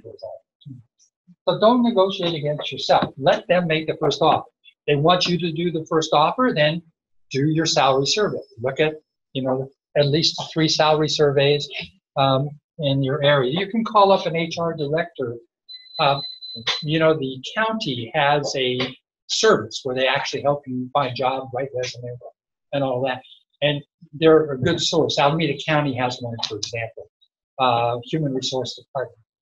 Talk to them about, hey, I looked at the salary survey as I have. You have some more information that I could use to help me stress that. These are just other things that are negotiable. Memberships, protected time, space and equipment, all of these are. Some people think that, oh, if I behave myself, I'll get rewarded, right? It's like Good Samaritan. One time there was an accident, so now was bleeding pretty bad. So I pulled over on the doctor. So, in an emergency, you can need help. And his wife got mad at me. I'm trying to help, So again, sometimes you think you're being helpful, but good behavior isn't always justly rewarded. And again, it's not on the behavior. It's focusing on the vision. Again, what is the problem? Some people want to go in negotiation and want to be liked. They want to make new friends. That's not the place to make friends. You're not there to be liked. You're there to be professional and be respected. That's it. You're not there to be friends or develop friendships. Maybe you will develop later on with more negotiation, but that's not a reason to go into negotiation. And again, if you're negotiating, sometimes you feel like you're hurting the other person's feelings. Again, if you're assertive, you're saying, look, this is what I'm worth. This is what I feel is fair and reasonable for this position. So you're not, one of the guys I worked with in right management, higher out, he came to me and he said, they want me to be a manager. And he was a senior programmer and want me to be a manager. And he was making $60,000 a year as a programmer, which should have been making 90 or more. And so he went into the negotiation and told the guy that in my previous job I was making $94,000 a year. And so they said, how much money do you want as a manager? And he said, oh, I want 200,000. He said, okay. Next day he's talking at coffee. All the other guys are making 250,000. He was making 200,000. He didn't do his research ahead of time. He didn't know what he was worth. First of all, he knew what he was worth as far as programming. He knew that he should be making 94,000, but he accepted 60,000 in the startup company. So, in the United States, some people are closed-mouthed about how much money they make, and they won't tell anybody else, or they'll tell you something that's not true. Yeah. The reason that, so he talked to these two people, and there were other managers in the manager meeting, and it had to do with, oh, I don't qualify for a loan because I have to be making 240,000 a year. I'm only making 200,000. What? All the managers here are making 240 plus. So that's how he knew, because he didn't qualify for the loan. So it came out. Later on, he actually, stupid mistake. He actually dated the HR lady, one of the ladies, and found out that they were correct with that. I'm dating to find out. I said, his name's Ivan, and I said, Ivan, that is a ridiculous thing.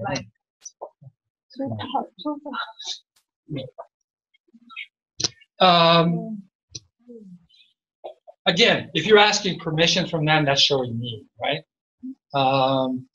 Disqualifying, this needs to be done. Is that okay? So you're asking permission, that's showing need. There's a lot of examples of that. Don't apologize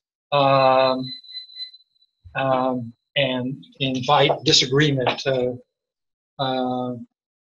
You may not like this, but, so they're not going to like it, right?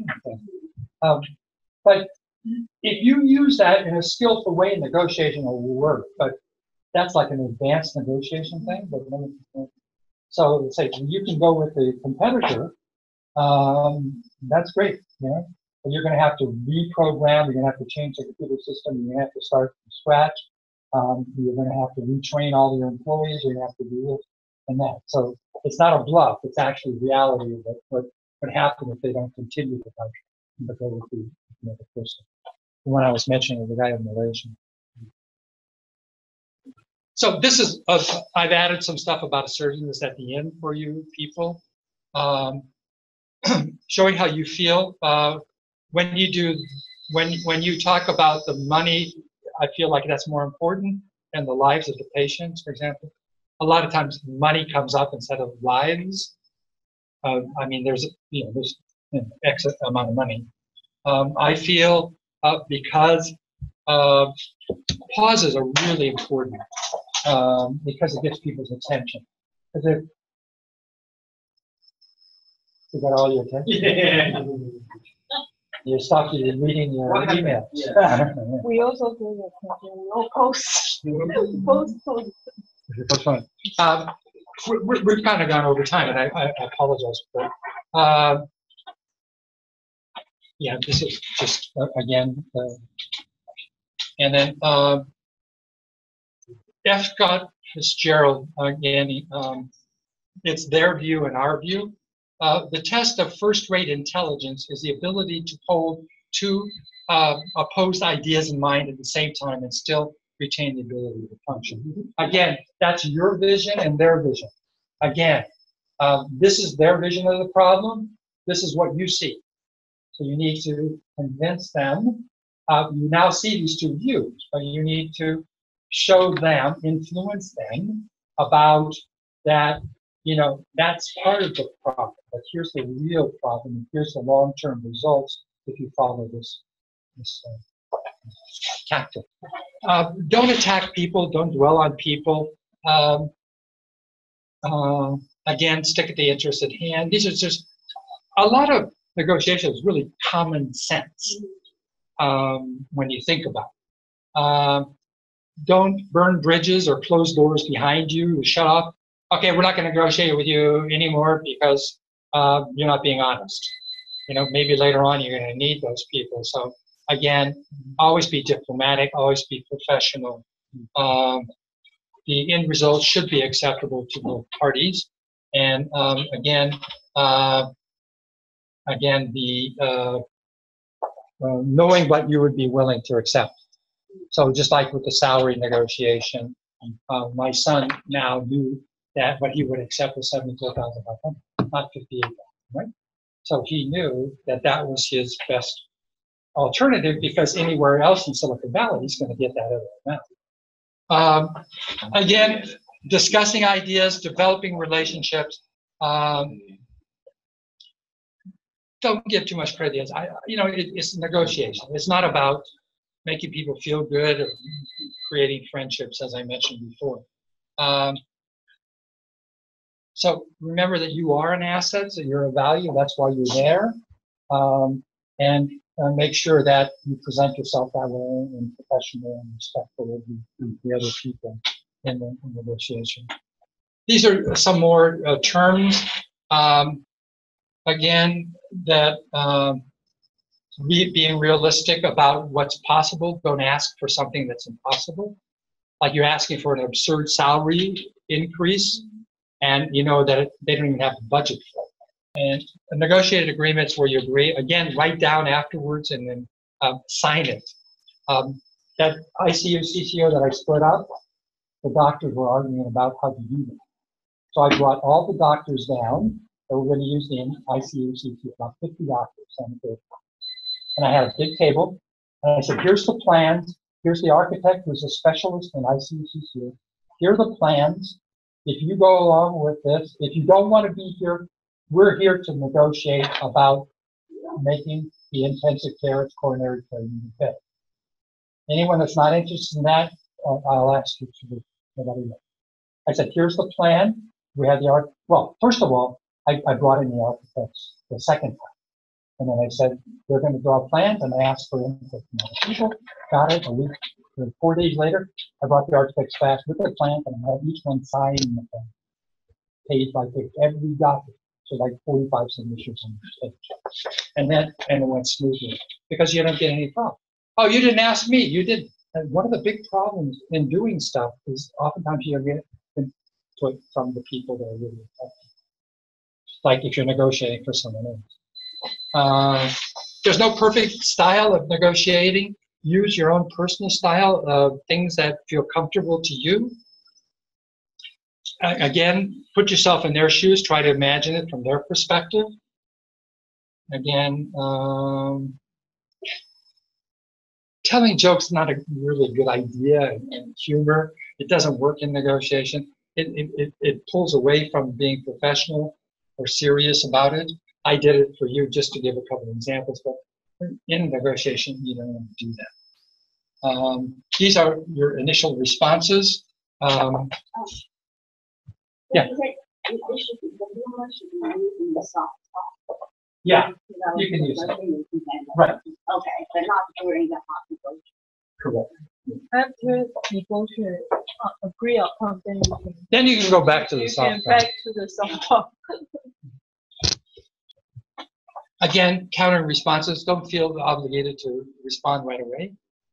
Big decisions don't have to be made unless it's a life and death issue, and probably won't be involved in too many of those. Take breaks when you need them. A lot of people negotiate. My cousin worked as a head janitor for the schools in Stockton. And there was a chlorine gas leak in the lab. And the students all evacuated. Someone had to go turn it off. So he went and turned it off.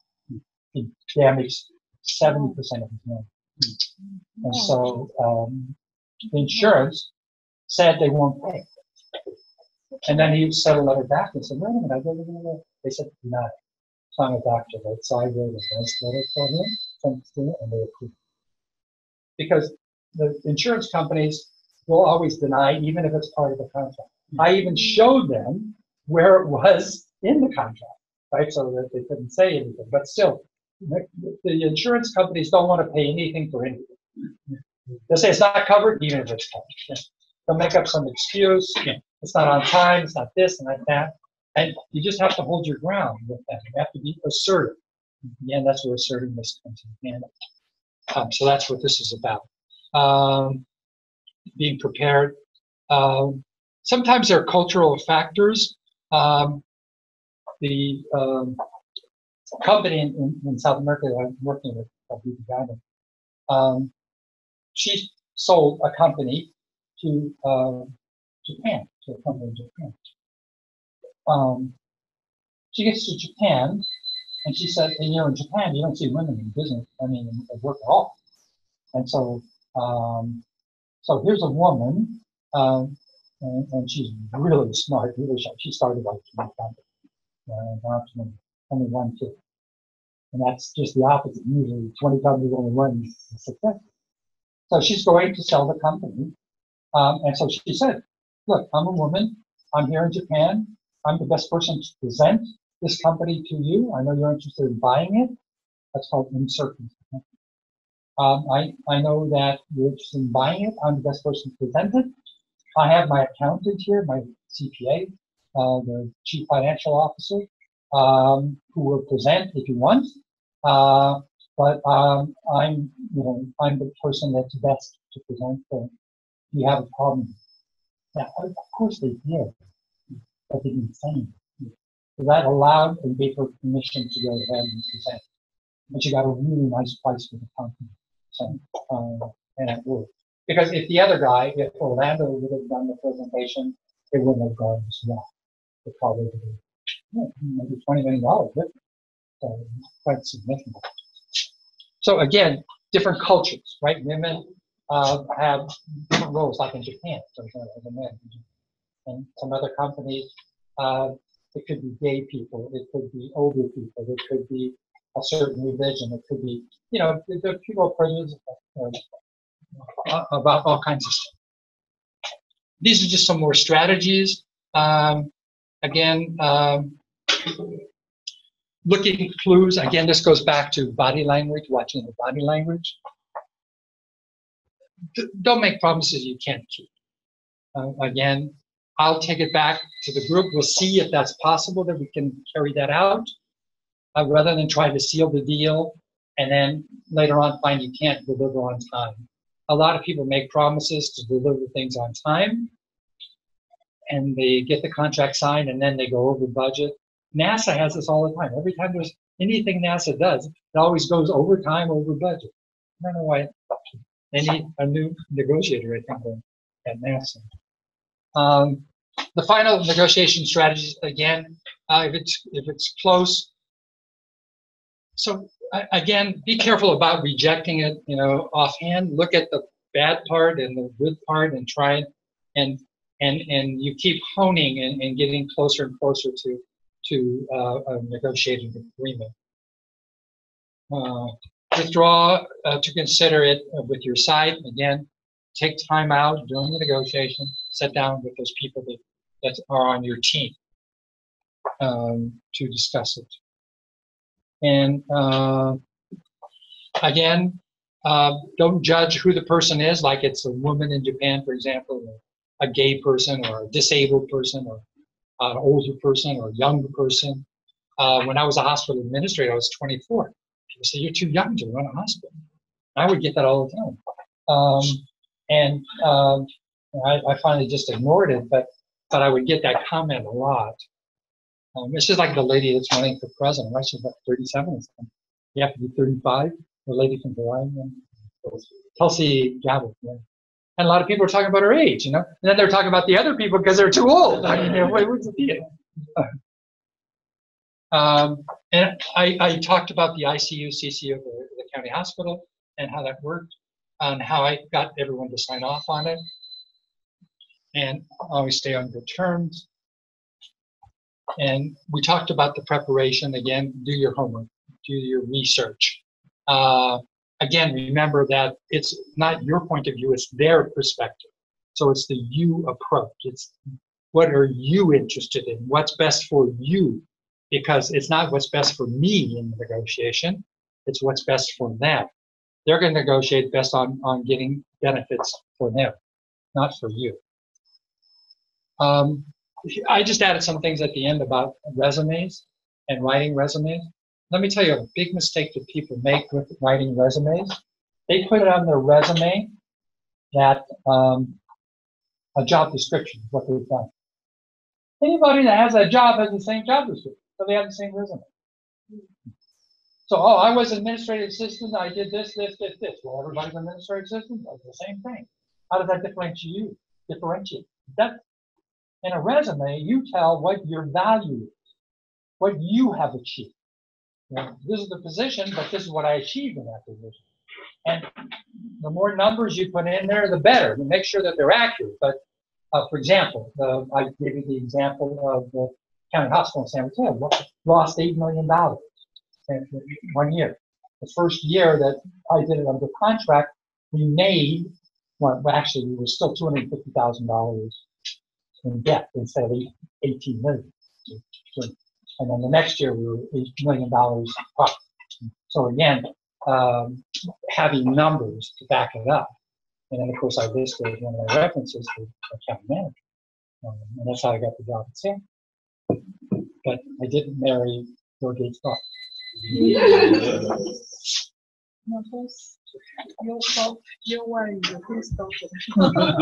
My wife is what? It's a whose daughter? No, just the daughter. He's a famous lawyer, then. Is that important? See, that has nothing to do with the negotiation. Yeah. And that's an interesting thing because people will bring things up that are not relevant to it. And so you need to get people back on track on what we're doing. Good negotiating, huh? Yeah. So I talked about serotonin. Good night's sleep before you go into a negotiation, always. Light breakfast, banana, no caffeine. What does caffeine do? No focus. Yeah. It speeds up your heart. Yeah. And then you get nervous. And this is about preparing for an interview for a job. You go to Google, you can look at 1,000 different questions they'll ask you in an interview. Just be yourself. Again, if you're relaxed. They're doing some interesting thing at Google. I had one of my friends' kids apply for a job at Google. I don't know if they do this in everything, but they gave him an Excel information, and they said make a spreadsheet. They'll give you 1 hour to make a spreadsheet on this. They gave him an hour to develop this one. I don't know if Google is still doing it. They're still doing it? Yeah, it's a technical interview. And that is only the second stage. Then we give you Latin. Same way. He got the job, so that was kind of interesting. Yeah. That, you know, it's like in medical school. If they have a certain, like one of the hospitals I worked in, they said, "Have you had experience with AIDS patients?" Because you know a lot of the patients in that particular hospital have AIDS. And so I hadn't had it, so I didn't get the job. It was a hospital in New York. And so I went in administration. My wife said, 100 hours a week? And these are some examples on Google about questions. And they'll give you some answers to tough questions. You know, again, the famous question is, why should I hire you? And you should be prepared to answer that question. Here's my portfolio. You know, you're designing websites for this hotel. These are some that I have already done. This is the experience that I have, so that you show that connection. Again, the job you're applying for, you may not have experience with. So you need to show creativity, innovation, and follow through in previous things that you have done, or volunteer work that you have done. And again, be prepared. I already talked about that. I talked about the Excel or Google. check out Glassdoor for company reviews. They'll tell you a review about that company you're going to apply for, or even you're going to negotiate with. You want to find out about that company. And go to the New York Times, check them out in LinkedIn, the people you're going to negotiate with. Again, all of this is helpful in your background information. And that way it shows that you're prepared. You know who you're going to negotiate with. I have one person that's going to negotiate with Salesforce. And so she did all the background research. It was really good because it really helped her in the interview. She knew this guy's background, what company he worked for before, why he decided to go to Salesforce from the company he was in. That was Salesforce. The other one was LinkedIn. He was with LinkedIn before, then he went to Salesforce. And then she knew about the history about it, so she talked to him. And so that was part of the small talk, the soft talk in the beginning of the negotiation. There are different kinds of interviews. When my son applied for the job working for Valeria, he also before worked as a manager for Colgate. And they both did almost the same thing. They gave him an IQ test. And yeah, they did. And it's like these puzzles, and which two are the same? Which one is, if this one's first, this second is third, which one goes fourth? And you have to choose which one. So both times both of those jobs, one he had for 2.5 years ago, now he's been in for about a year. They do the IQ test. It's not illegal to do that. Some companies do MMPI. You know what MMPI is? Minnesota Multiphasic Psychological Inventory. It's to see if you're crazy. Okay? It's a but some less companies are doing it now. They used to do a lot of it because they don't want a crazy person coming and shooting them. So again, talking about yourself, they'll ask you, tell me about yourself. You know, problem-solving skills that you have, challenges you overcome, creativity, and accomplishments that you've had in the interview. Again, these are the typical. What's your biggest weakness? And again, I explained here that what is something that you had trouble with, and how did you overcome it? One of my students at Berkeley, I was teaching an HR class at Berkeley, had trouble presenting in front of a group. So she actually joined Toastmasters and did really well. And so she said, this is my weakness was, and I realized it right away, is presenting in front of a group. So I joined Toastmasters and really helped me. So that was a good way to answer that particular question. Overcoming a handicap. Some people read all these answers to all these questions in interviews, and then they sound like a robot. Oh, my best job was doing this, and I repeat. And again, don't forget about the numbers, the data, why you're interested in a particular position or role. Again, if you can't answer this question, why are you there? Right? You can't say, why are you interested in this job? Oh, I want the money. Not a good answer. That's about you, not about them, right? Why do you hear these people, especially, I hear them at Harvard all the time, I hear them on PBS. Oh, that's a great question. Thank you for asking that. It gives you time to think. Yeah, it gives you a question. Yeah, a lot of people. But sometimes it is a good question. But I think it's kind of overused because who does that? Oh, Elizabeth Warren does that. She wants to take time to think about it. Body language, again, I give you some clues here how to follow. Technical interview we just talked about at Google, for example, the Excel spreadsheet. Ask when you're applying for the position, ask them what the steps are in the selection process. Talk to HR, they'll tell you what the steps are in the process.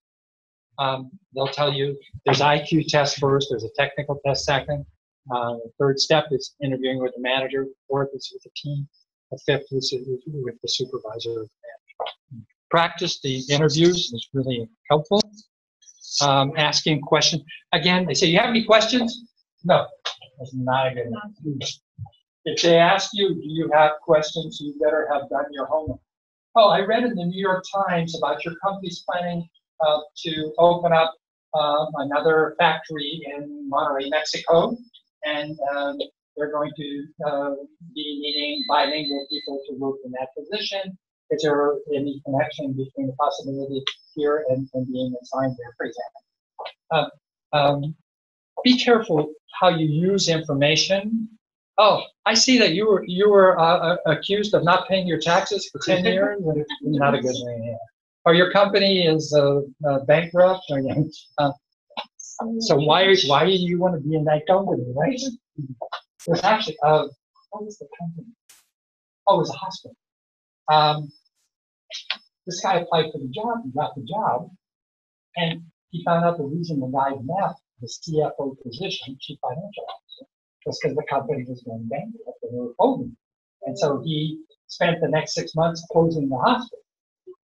So that's the job that he got, but he had no idea ahead of time. He didn't do any research. And if he would have read the local newspaper, he would have seen what the situation was. So again, doing your homework is so important. What do you wear? Go to their website, see what the employees look like.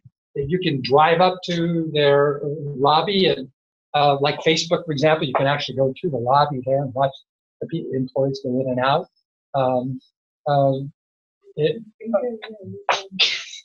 What?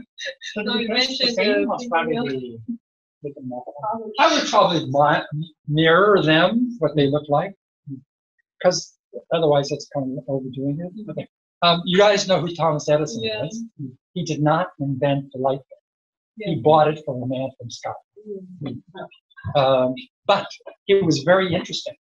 Whenever he had a job interview, he would invite the person to sit down, and the lady would bring out his wife and put a big pot of soup and salt and pepper shake. And he would sit down with the person, and he would watch. Did that person put the salt on the soup before he tasted it? If they did, he wouldn't hire him. Why would you put salt in the soup if you hadn't tasted it? Maybe it's already salted. So he's very famous for this interview, and he did not hire anybody. Tesla actually worked for him, and Tesla did not put salt or pepper. Tesla is found the Tesla car. Right, the alternating current. Yeah. The receptionist test, I talked about the people. When you check in, that person could be part of the team. Emotional intelligence, I mentioned this before. Again, if you take the EQ or EI test, there's no good or bad result. It's just your style. And you need to be comfortable with what your style is. Emotional intelligence comes in different forms, just like different people. But just be familiar with who you are. And when there's actually a lot of workshops, one I participated in Sacramento, where you actually figure out in the team what the styles of each person and how you work together with those different styles. And a team that has everyone with the same style does not do well. Diversity is so important. The more diversity you have, as long as it's not chaos, right? But the more diversity you have, the more creativity you get, because you get more perspective. These are some people that actually walk out to who was that? Bill Gates. Actually walked with the person out to their car to see what did he want to know about their car. That's right. He didn't care what age the car was or if it was dirty. Well, it was dirty.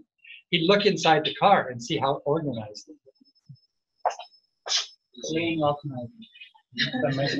User experience.